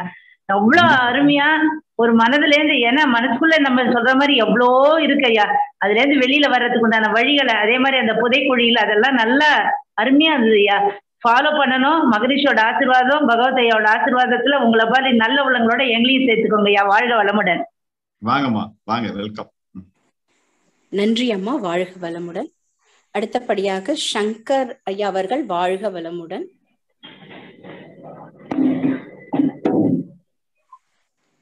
சங்கர் ஐயா, நீங்க அன்மியூட் பண்ணிக்கலாம். வாழ்க வளமுடன். வாழ்க வளமுடன் ஐயா. ஐயா வணக்கம், சொல்லுங்க. நான் பாண்டிச்சேரியில இருந்து பேசுறேன் ஐயா. இதுதான் ஃபர்ஸ்ட் டைம் உங்க ஸ்பீச் கேட்கறேன். சரி. ஆனா எங்களுக்கு தெரிஞ்ச அடுத்த வேதாத்திரி யாருன்னா இறைமதன் ஐயா தான். சரிங்க. ஏன்னா உலகம் அளவுக்கு இந்த வயசுல அவ்வளவு விஷயத்த அவ்வளவு பக்குவமா புரியுற அளவுக்கு உலகம் இப்பதான் அவருடைய தொடர்பு எனக்கு கிடைச்சது. இருந்தாலும் அவர் ஒவ்வொரு விஷயத்தையும் சொல்லும் போதும் நேரா வேதாத்திரியே சொல்ற மாதிரி தான் அப்படிதான் இருக்கும். அப்போ இப்போ பகவத் ஐயாவும் அந்த வேதாத்திரி இவர் எவ்வளவு பரந்த உள்ளம் பாருங்க, சூப்பரா பகவத் ஐயா இது பண்ணுங்க கேளுங்கன்னும் போது நாங்க ஏன்னா வேதாத்திரி மகர்ஷி தான் இருந்தாலும் அதை கத்துக்கின பிற்பாடு அதை கத்துக்க முடியும்னு நீங்க அதை சொல்றீங்க. வாழ்த்துக்கள். நாங்களும் கண்டிப்பா கலந்துக்கிறையா. வாழ்த்துக்கள். வாழ்க வளமுடன். அப்புறம் இன்னொன்னு ஐயா, இதுல எதுவுமே பயிற்சி இல்லாதவங்க இந்த மாதிரி ஒரு மென்டல் ஃப்ரீக்வன்சில எட்டாந்து அவங்கள அங்க எட்டாந்து சரி பண்ணிட முடியுமா? கண்டிப்பா சரி பண்ணிருக்காங்க. எல்லாமே ரெக்கார்ட் இருக்கு ஐயா. பயிற்சி இல்லாதவங்க எப்பப்பா நாங்க அவ்வளவு பணம் கொட்டிக்குது, இங்க இவ்வளவு பணம் கொட்டி கிடைக்குது, இப்படியே பேசி கிடப்பாங்க. அதுதான் கரெக்ட் பண்ண முடியுமா?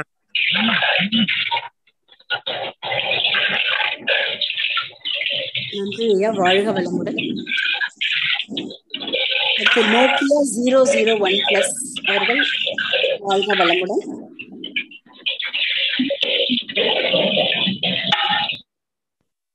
ஐயா கேக்குதாங்க ஐயா? ஐயா வணக்கம். வாழ்க வளமுடன். எக்ஸலன்ட் ஸ்பீச்சுங்க ஐயா. எங்க இறை சாதனை மார்க்கத்துக்கு நீங்க ஒரு ப்ரில்லரா அமைவீங்கிற நம்பிக்கை எனக்கு இருக்கு. எங்களுக்கு இப்போ ஒரு 4 டீம், எங்க டீம்ல ஒரு 4 ஆசிரியர்கள் வந்து இறை சாதனை மார்க்கத்தை தாங்கி நிக்கிற பெரிய ப்ரில்லர்களை நீங்களும் ஒரு ப்ரில்லரா இருப்பீங்கிறது என்னுடைய உள்ளுணர்வு சொல்லுது. சோ இப்ப வந்து நம்ம எப்படிங்க ரயில்வே ஸ்டேஷன்ல ட்ராக் எல்லாம் போய் சேரும்போது எல்லாம் மாறி ஒரு இடத்துல போய் சேரும் இல்லைங்க, அது மாதிரி இறைநிலை வந்து இறை சாதனை மார்க்கத்துக்கு தேவையான ஒவ்வொருத்தரையும் கொண்டு வந்து இணைக்குது. என்னுடைய தாழ்மையான வேண்டுகோள் மதனியாவுக்கு நான் என்ன சொல்றேன்னா, நம்ம டீம் மதுரையில் நாம ஒண்ணு சேர்ந்தோமோ அதே மாதிரியே ஹோல் டீம் நாம வந்து அவங்க இருக்கிற இடத்துல போய் பண்ணும்போது அந்த காந்த காலத்துல போய் அவரோட நாம 3 நாள் இருந்து தங்கும்போது இன்னும் நம்மளுக்கு வந்து இன்னும் அந்த புரிதல் ஆழமா இருக்குங்க ஐயா. இதுக்கு வந்து நாம ஜனவரி முடிஞ்சதுக்கு அப்புறம் இந்த நம்ம ஹோல் இறை சாதனை மார்க்கமே அவங்க இருக்கிற இடத்துக்கு போய் அந்த காந்த காலத்துல இருந்து நாம இந்த பயிற்சியை எடுத்துக்கலாங்க ஐயா. இது ஒரு வேண்டுகோளை வைக்கிறேங்க. நீங்க எப்ப வேணா வரலாம். கட்டணம் கூட இன்னும் கூட நான் குறைச்சிக்கிறேன். எனக்கு வந்து நான் படிச்ச பள்ளிக்கூடம் வேதாத்திரி மகரிஷி வாழ்க வளமுடன் இயக்கம். நான் வந்து படிச்ச பள்ளிக்கூடத்துக்கு ஏதாவது ஒண்ணு செஞ்சுட்டு தான் இந்த பிறவியை முடிச்சுக்கணுங்கிறது தான் என்னுடைய நோக்கம். அதனால நான் எப்பவுமே தயாரா இருக்கிறேன். வாழ்க வளமுடன் அமைப்புக்கு செய்யறது தான் என்னுடைய நோக்கமாகவே நான் கருத்தில் எடுத்துக்கிறேன். அதான் நல்ல விஷயங்கள் வந்து எங்களை தேடி வருது. இப்போ இது நான் வந்து ஏற்கனவே பகவத் ஐயா வந்து ஈலர் பாஸ்கர் மூலியமா இதை நிறைய கேள்விப்பட்டிருக்கேன். நம்ம மதன்குமார் ஏற்கனவே சொல்லியிருக்காருங்க. அவர் சொல்லி நான் வந்து யூடியூப்ல பார்த்தேன். ஆமா இல்ல சொல்றது இவங்க சொல்றது ஒண்ணுதானே. நம்ம தளத்துல என்ன சொல்லுவாங்கன்னா, எண்ணங்கள் பின்னாடி போகாத அப்படிம்பாங்க. அதாவது எப்படின்னாங்க, பழத்தை உரிச்சு கொடுக்கறது வேற, ஒவ்வொரு வித்தியாசம் இருக்குல்ல. இப்ப நீங்க சொல்ற வந்து அப்படியே பழத்துக்குள்ள ஊசி ஏத்துற மாதிரி ஈஸியா நான் சொல்றது. அதாவது நீங்க சொல்ற புரிஞ்சுக்கும் போது கரெக்ட் தாங்க. இப்ப நாம இன்னைக்கு நடந்த நிகழ்வு படுத்தோம்னா தவத்துல உட்கார்ந்தோம்னா 2 நாள் நடந்த நிகழ்வு தான் வரும். அது நம்மள இருந்து வெளியே போறதுக்கு வருது. ஆனா நம்ம அதுல இருந்து பின்னாடி போறோம். தவத்துல உட்கார்ந்து நம்மையும் அறியாம பின்னாடி போகும்போது இன்னும் நம்ம சேர்த்திட்டு இருக்கோம். அதைய நீங்க சொல்லும் போது நிறைய என்ன சொல்லணும்னாங்கம்மா, எண்ணம்ங்கிறது ஒரு அவுட் கோயிங் ப்ராசஸ்.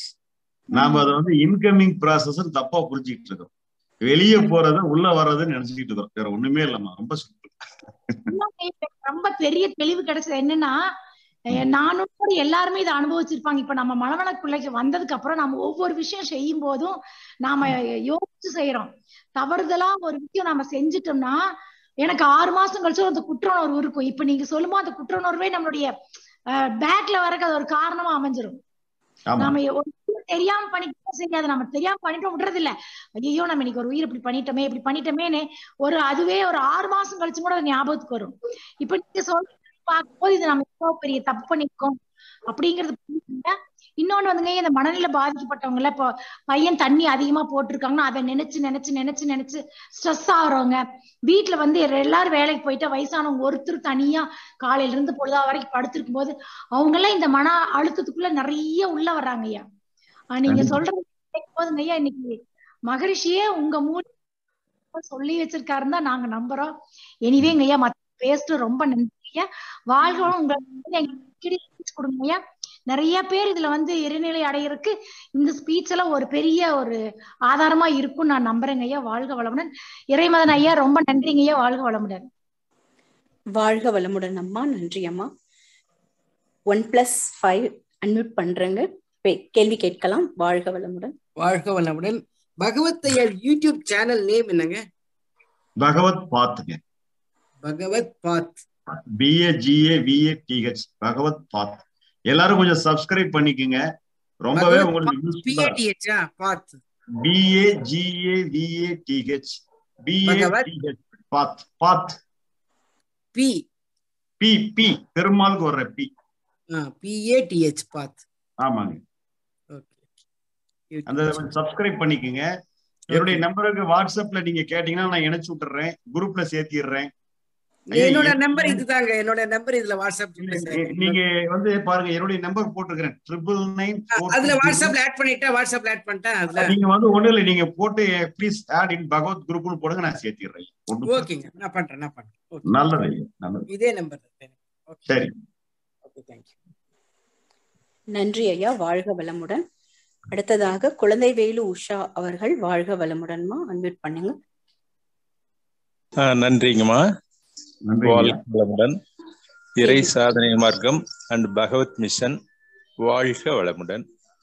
சரவணன் ஐயா, மிக்க நன்றிங்கய்யா, வாழ்த்துக்கள். நான் வந்து சேலம் மாவட்டத்துல தான் இருக்கேங்கய்யா. சேலம் மாவட்டத்துல எடப்பாடி கூலாமுட்டியில. இன்னைக்குதான் நான் கேட்டேனுங்க, ரொம்ப முதல் முறை.